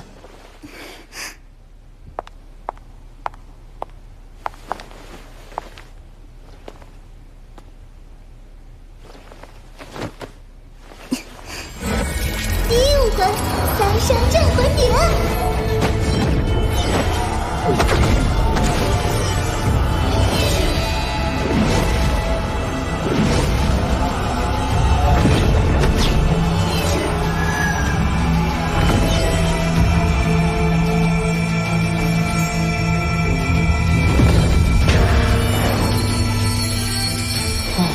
我的3声镇魂鼎之变异武魂，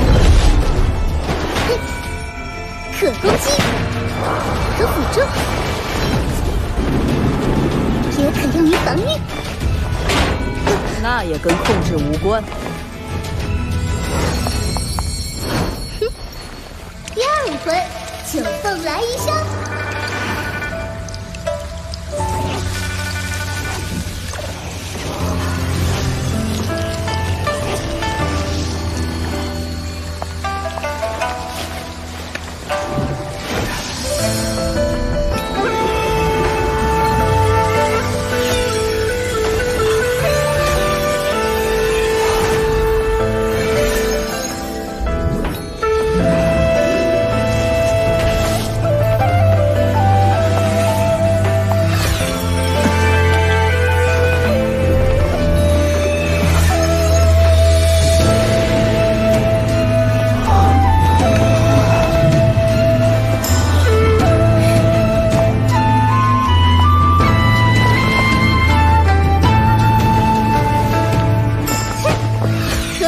可控制。好吧，控制系就控制系。但是我有言在先，新生考核对你们未来的修炼道路至关重要。一旦选错修炼道路，想要矫正就要多花数倍的力气。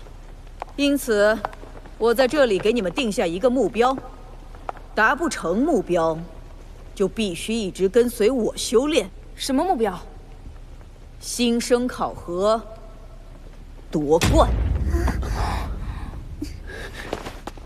周老师，就算是拿到了冠军，我也愿意一直跟随您修炼。傻小子，你不觉得我很严厉吗？他们私下里叫我什么，我都清楚得很。你用不着哄我高兴。不是的，周老师，我真的愿意跟您一直学习下去，跟着您才能学到更多有用的东西。我观察过其他班的学员，他们的提升都没有咱们班的同学大。好了，你们回去休息吧，调整好状态。臭小子，别给我丢脸！是。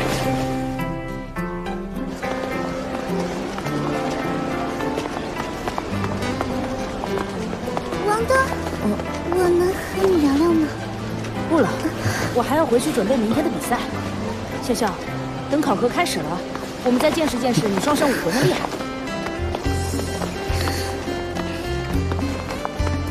潇潇好像对你有好感。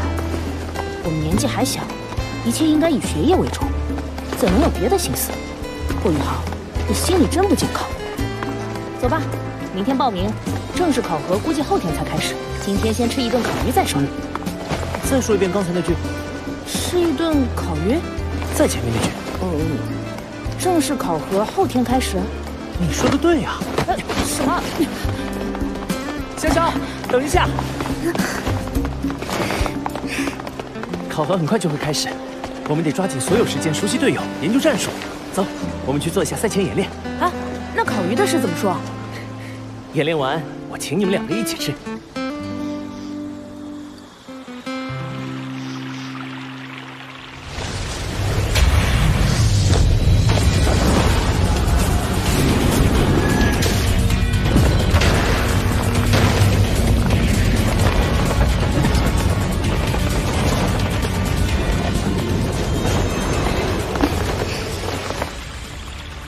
配合非常完美，在同级别修为相差不多的情况下，谁有霍雨浩的精神探测帮助，几乎必胜。是啊，有班长的精神探测在，我在战斗中只需要简单的施展技能就行了。班长，你这技能真的很强大，和你配合的感觉棒极了。不能大意。考核中比我们级别高的团队也有不少，记住，我们的目标是。冠军！原来你们在这儿啊，害我们好找。小师弟，明天就要开始新生考核了。我得到准确消息，上午报名，下午考核就会开始，你要做好准备。魏师兄，我们一定会努力通过考核的。小雨浩，为师也不能白吃你这么多烤鱼，给你点好东西，到时候能用得上。谢谢小雅老师。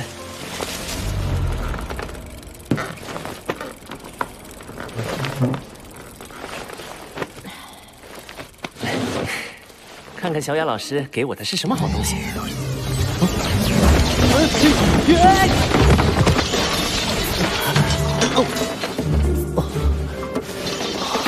这么多，都赶上一个兵器库了。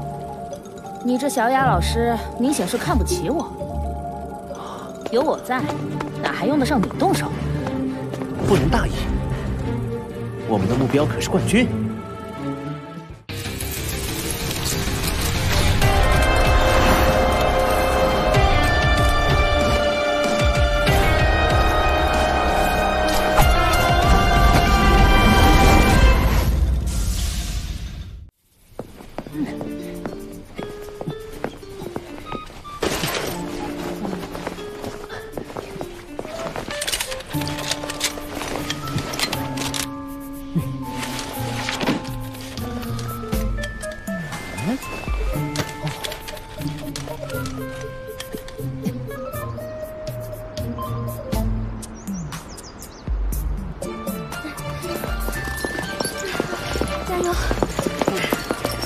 魂导器怎么就这么重？我们就要这个考虑。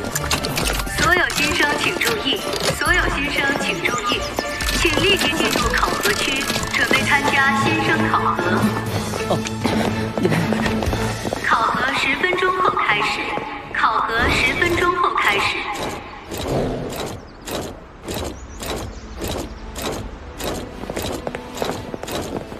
各位学员好，我是你们接下来2天的考核老师。老师好，老师好。各位被分配到第33区，一共6组。别紧张，建议学员到齐。考核开始前，我先说明一下规则。本次考核以3人1组进行小组对战。新生考核不允许使用魂导器，其余武器不做限制。虽然新生考核要求所有考生全力以赴，但考核过程中不允许恶意伤害，否则就算击败对手也会被判负，甚至面临学院处罚。大家明白了吗？明白。好，现在考核正式开始。第一轮第一场，新生1班，霍雨浩、王东、潇潇；新生3班，欧阳俊逸、陈俊峰、赵浩晨。上场。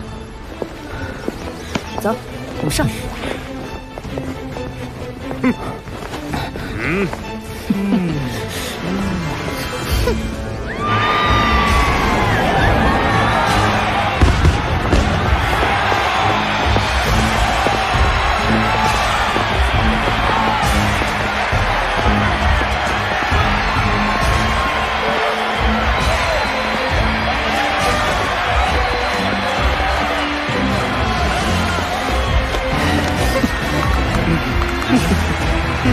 考核开始。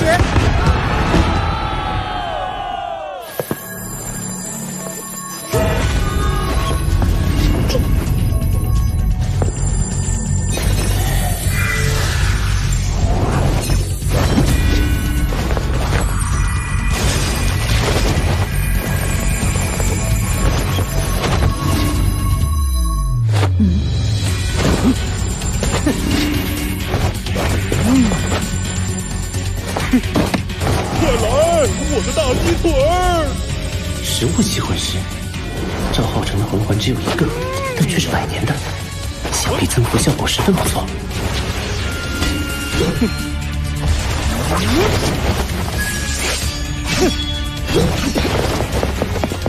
好快，鸡腿的增幅是速度。不过，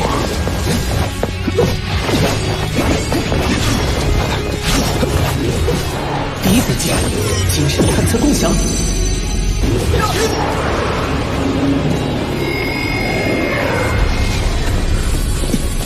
原来是这样。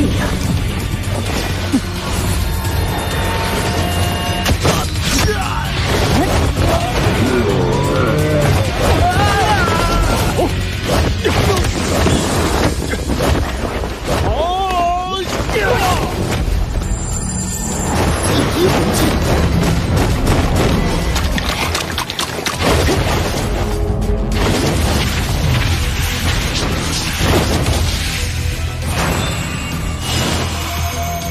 示意铡刀，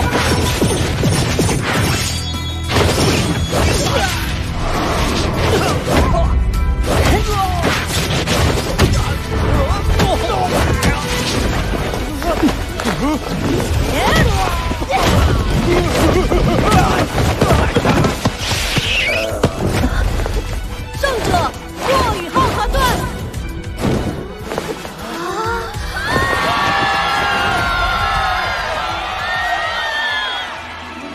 开胜！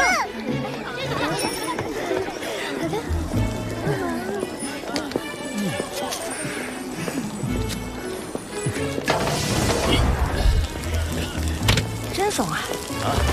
跟切瓜砍菜似的就赢了。你过瘾了，我可是连魂技都没来得及使问。下一场我来主攻怎么样？你说了这么多，还不就是因为你手痒了？行了，下一轮就让你当主攻手。太好了！今天的烤鱼管够。你是？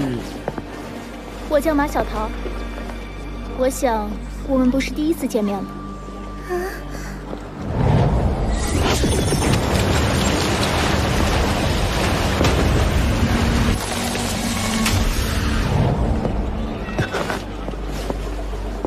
是他吗？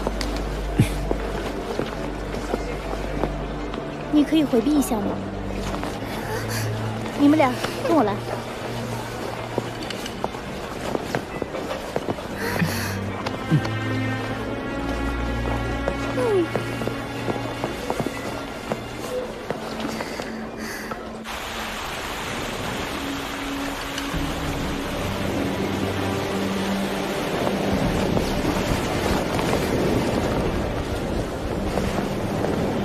马学姐，你找我们有什么事吗？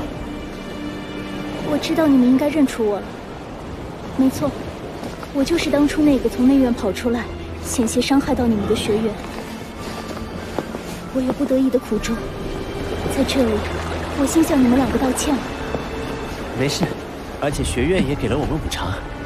可是，对我来说，这件事还没有过去啊。那天，应该有一名冰属性魂师阻止了我，所以我才没有伤害到你们。这个人对我来说很重要，告诉我他是谁，哪里能找到他？我不明白，你什么意思？天文阁的事绝不能说出来。那天你扑向我们的时候，你身上的高温直接就令我们昏迷了过去。之后发生了什么事，我们根本不知道啊！真的不知道，那就别怪我不客气了。六环魂帝，你们不知道，那我就逼他出来。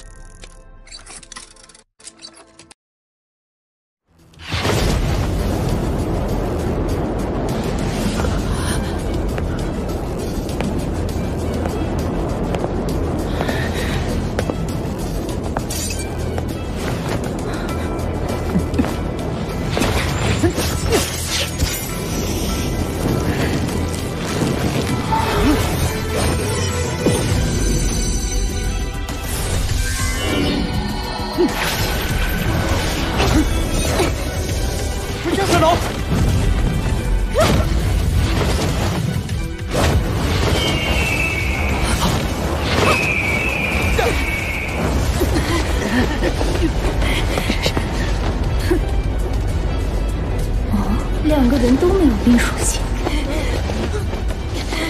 难道上次真的只是一个巧合？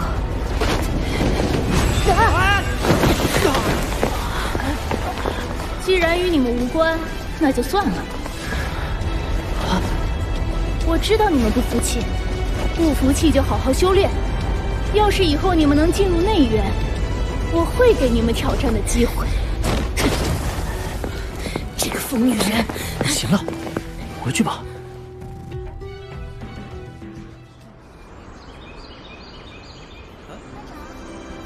新生考核第6轮就要开始了，请各位考生尽快进入各个考核区。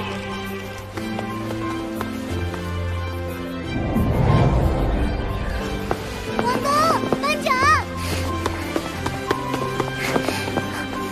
你们俩这是怎么了？都臭这张脸。昨天那位内院学姐没把你们怎么样吧？我们当然没有，就是找我们问点事儿。走，考核去。笑话，那么丢人的事儿。在之前5轮比赛中，霍雨浩团队获得了本区域最优秀的成绩，因此他们为本区域的种子队伍，将第一个进行比赛。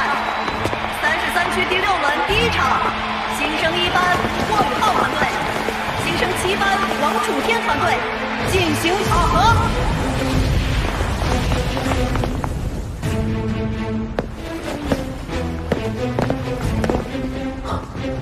双胞胎。我叫黄楚天，他们是蓝素素和蓝洛洛，请指教。霍雨浩、潇潇、王东，请指教。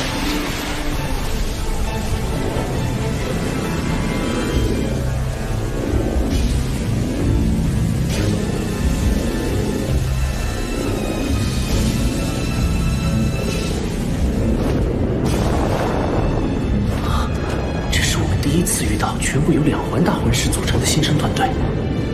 哼！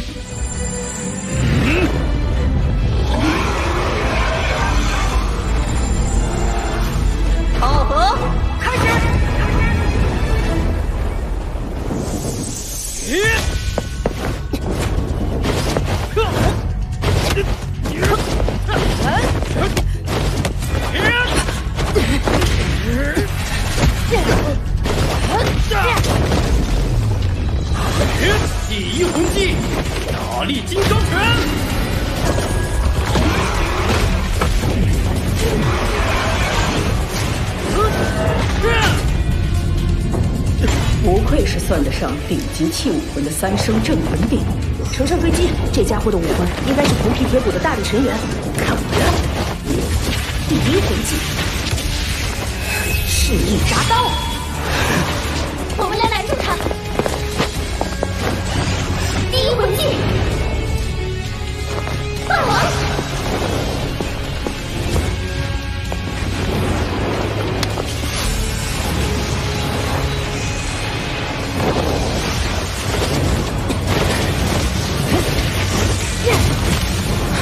视线被遮住了。第一魂技，精神探测共享。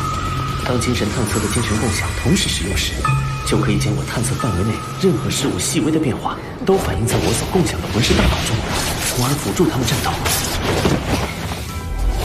第二魂技，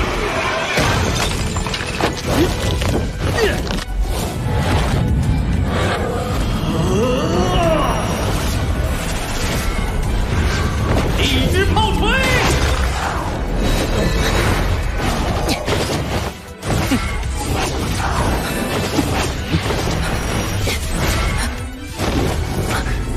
超出了我的精神探测共享范围，怎么办？我要集中精神，延长探测距离。糟了，精神共享消失，无法观察对手的行动了。60米，80米，94米，突破100米了。他2次闪开我的攻击，一定是有人在帮他。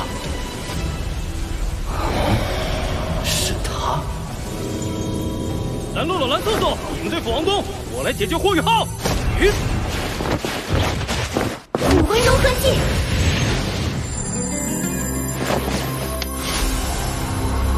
天罗地网。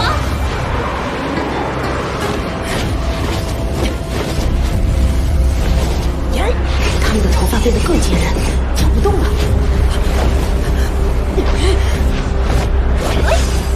天哪！才2号魂师就拥有了武魂融合技，还想躲在旁边捣鬼？观影迷中。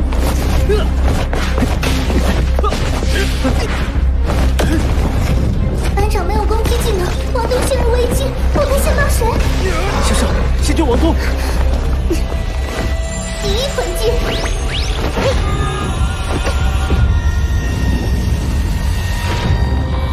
顶之阵，来。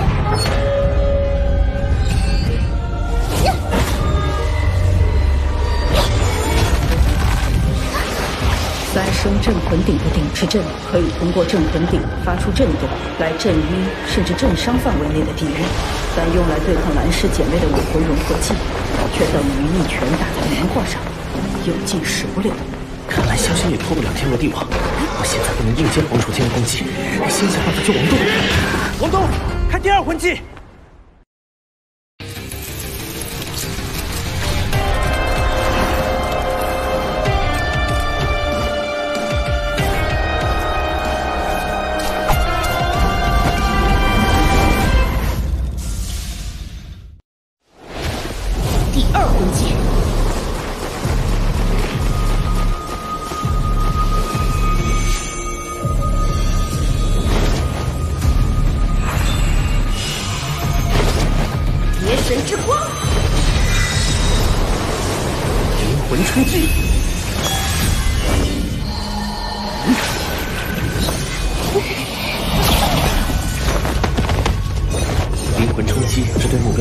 伤害，但要是对方的精神力大于我时，我就会被反噬。蓝氏姐妹的武魂融合技竟然被破掉了，王东的实力还不足以破除武魂融合技，一定是霍雨浩出手。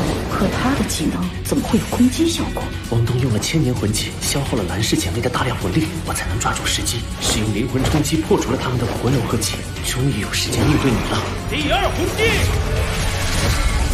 一支炮锤。第1魂技，精神干扰。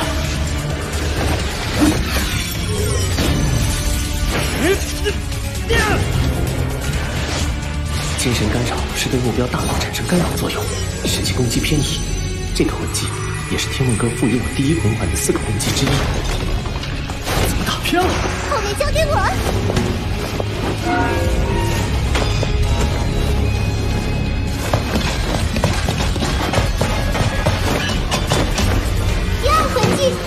震荡，出局吧！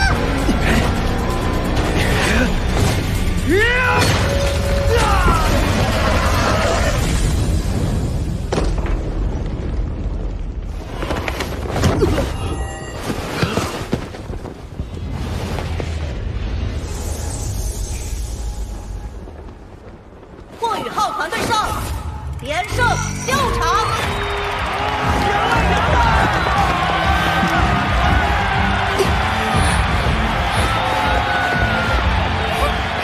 刚才谢谢你。先别说这些了，这场你消耗巨大，赶快恢复魂力吧。后面还有4场比赛呢，下一场交给我和潇潇。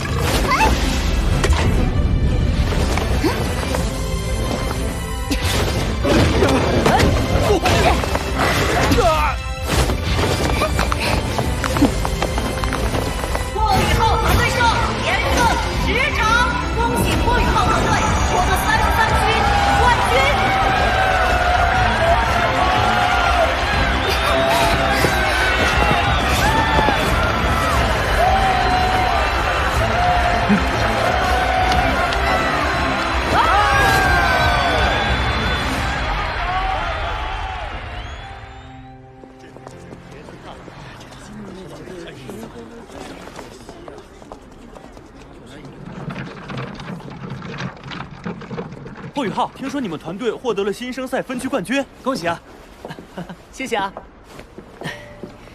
新生考核第1阶段终于结束了，这几天我们好好休养一番，准备第2阶段比赛。怎么了？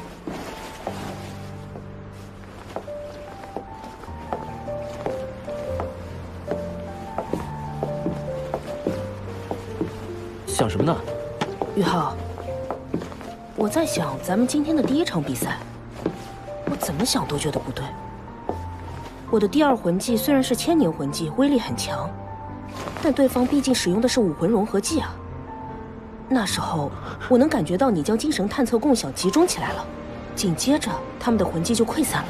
你究竟做了什么？难道你还有别的魂技？天龙哥告诉我，不能让别人知道我第1魂环有4个魂技。但是我和王东一起修炼了这么长时间，他对我十分了解。如果编造一个谎言的话，或许能蒙混过关，可是必定也会让王东心存芥蒂。怎么办呢？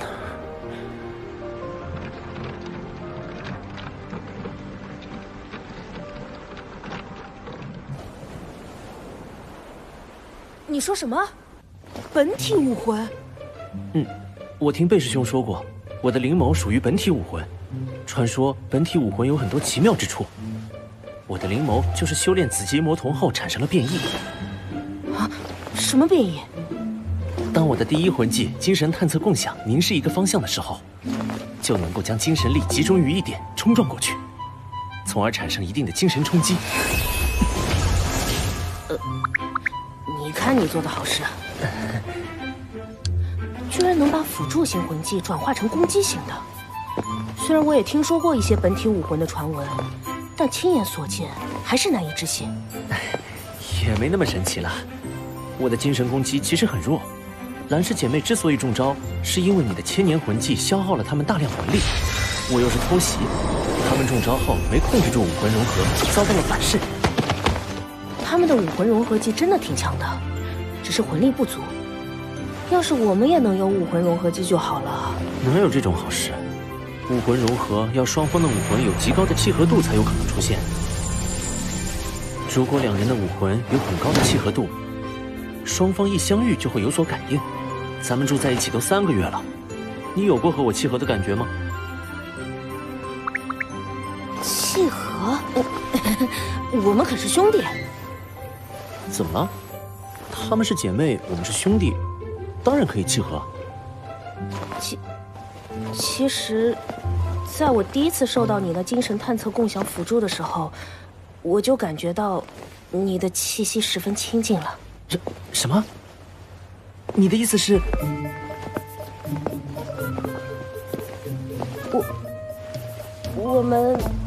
我们试着身体接触，让魂力在对方体内流转，看看会怎么样。那该怎么做？我们要抱在一起吗？想得美！握手就可以了。什么叫想得美？两个大男人有什么关系啊？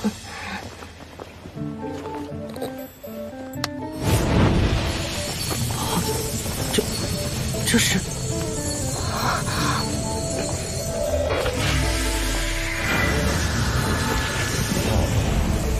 这小子运气这么好。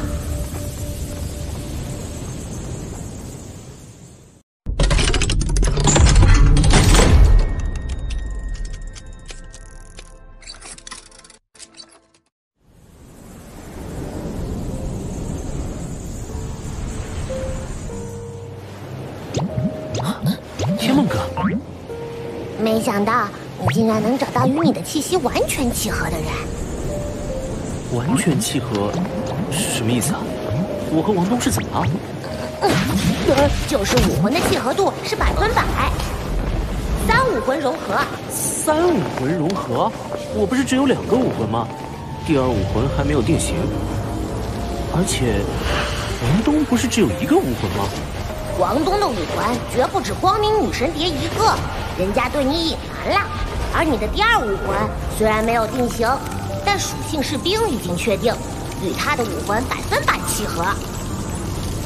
至于第3武魂，就是他，在我化作智慧魂环与你融合时，闯入你精神之海的怪家伙。他具有武魂的一些特质。什么东西？敢和哥抢人？手握日月，摘星辰，世间无我这般人。不过具体情况我也看不出来。我是3生武魂，斗罗大陆历史上拥有双生武魂的魂师都屈指可数，而我在机缘巧合之下，居然获得了3生武魂。而王东，听你的意思说，他也拥有3生武魂，这简直是奇迹。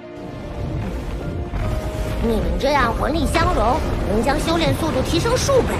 集中精神，专注修炼，我来帮你。是。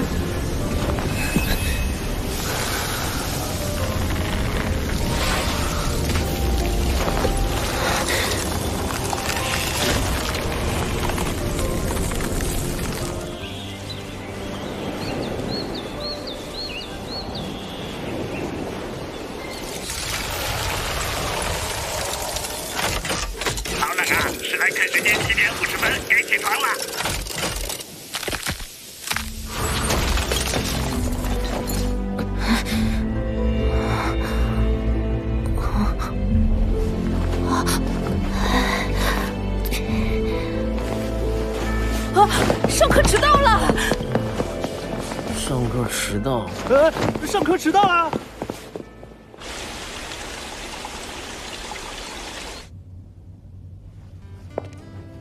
经过3天的时间，新生考核的第1阶段循环赛已全部结束。比赛结果已经统计出来了。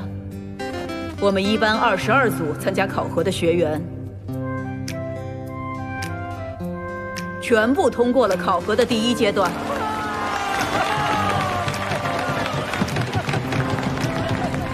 在你们这22组人之中，有14组晋级了第2阶段淘汰赛。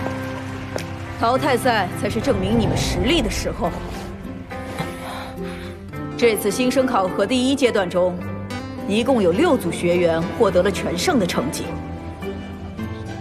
在我们班只有1组，本来我是想给他们一些奖励的，可惜他们今天上课迟到了。好了，现在开始上课。你们2个去操场跑步，穿上铁衣，下课铃不响就不许停下。是。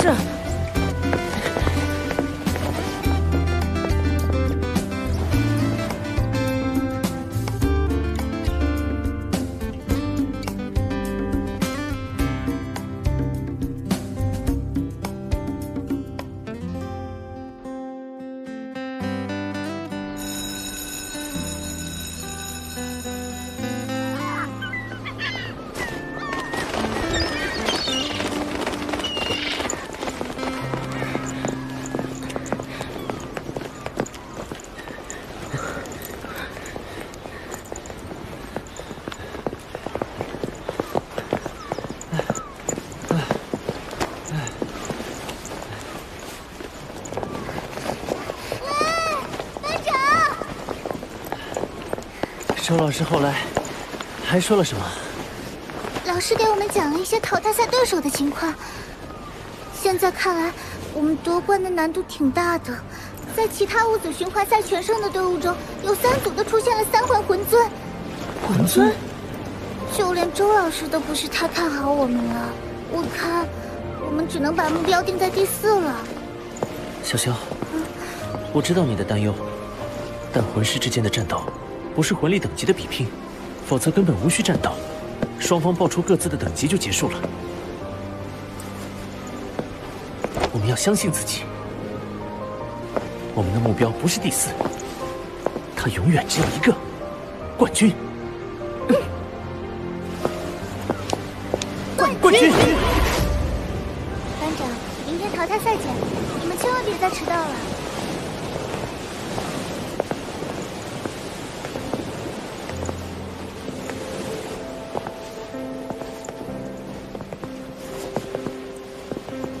汪东，你觉得我们能赢吗？怎么，你鼓舞潇潇的时候说话不是一套一套的吗？我心里也没底。我在想，我们的武魂融合相当默契，如果能够修炼出武魂融合技，那胜算就大很多了。武魂融合技？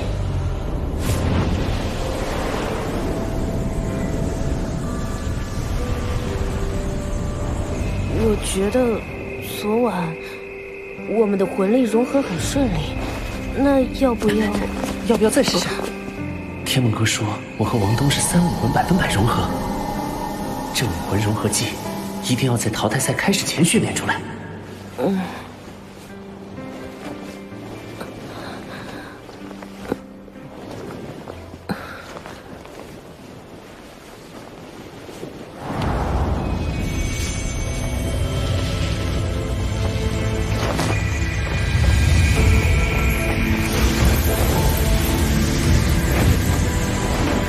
魂力融合比昨晚还要顺利，那武魂该怎么融合？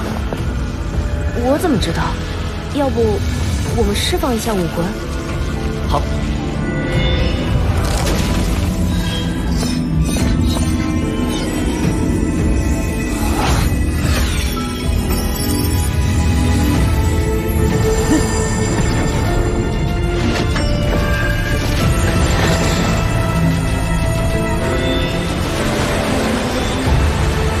武魂实体化了。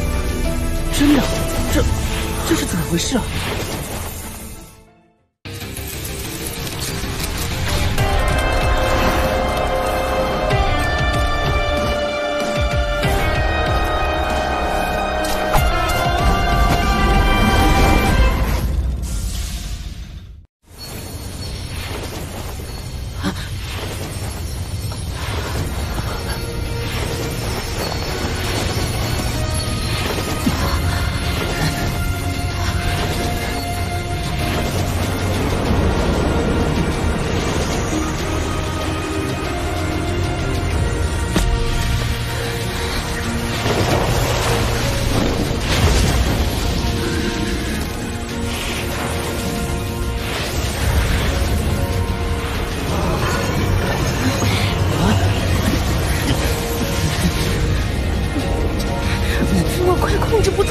始了！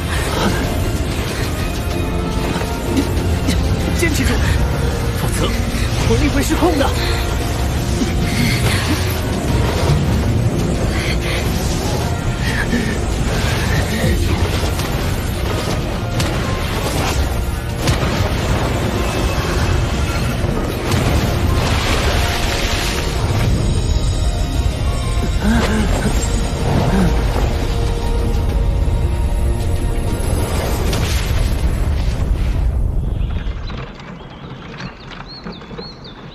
上课时间就要到了，同学们请尽快前往教室。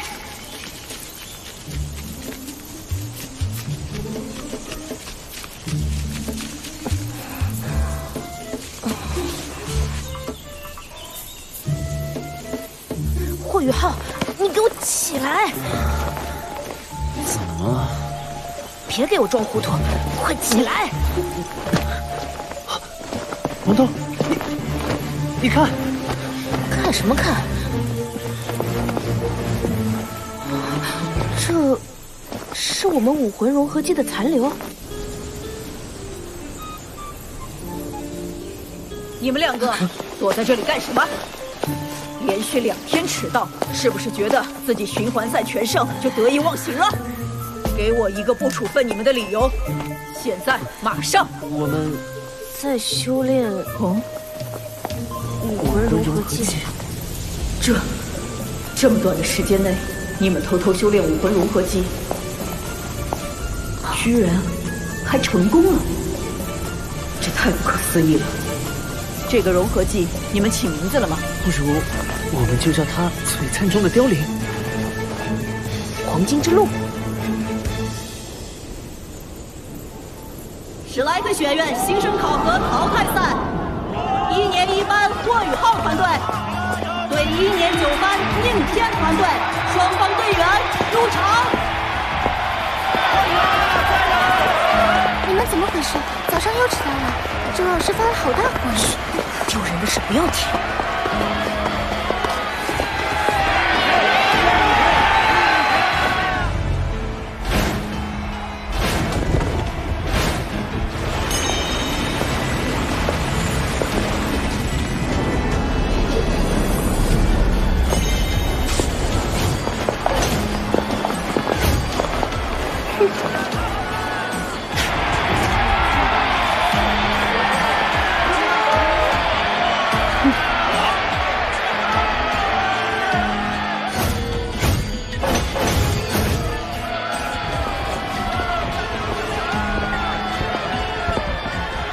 周老师啊，听说台上的这支队伍是你1班唯一的循环赛全胜的队伍呢，真可惜撞到了我们9班。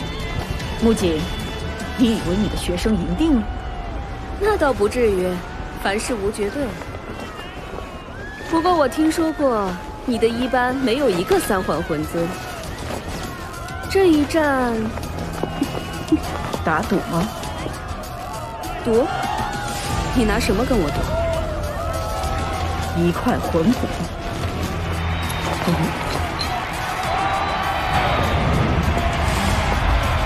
双方通明。 1年1班，霍雨浩，17级控制系战魂师；王东，24级强攻系战魂师；香香，22级控制系气魂师。9班，南门雨儿，24级敏攻系战魂师。9班，孤峰，25级强攻系战魂师。比王东还高1级。 9班，宁天，31级辅助系气魂尊。31级，这支小队中，宁天虽然是辅助系魂师，却是最具威胁的对手。比赛开始！必须先解决对方辅助系。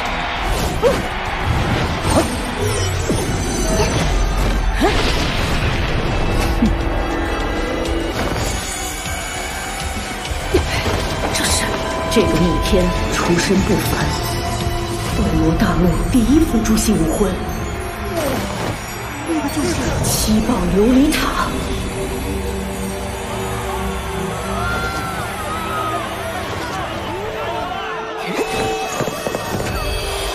转出有琉璃，七宝有名，一约力，二约速。好强大的辅助系武魂，他们速度一下提升了40%。第一次遇到速度这么快的对手。第一魂技，飞鸿之刃。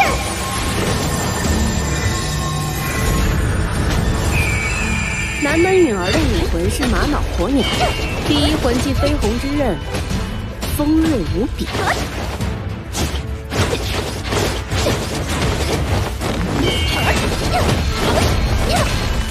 好强的力量！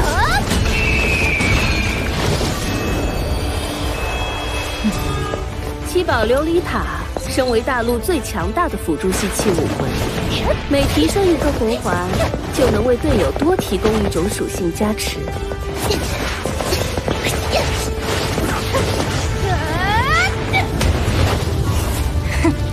而且所有属性的辅助效果还会再提升10%。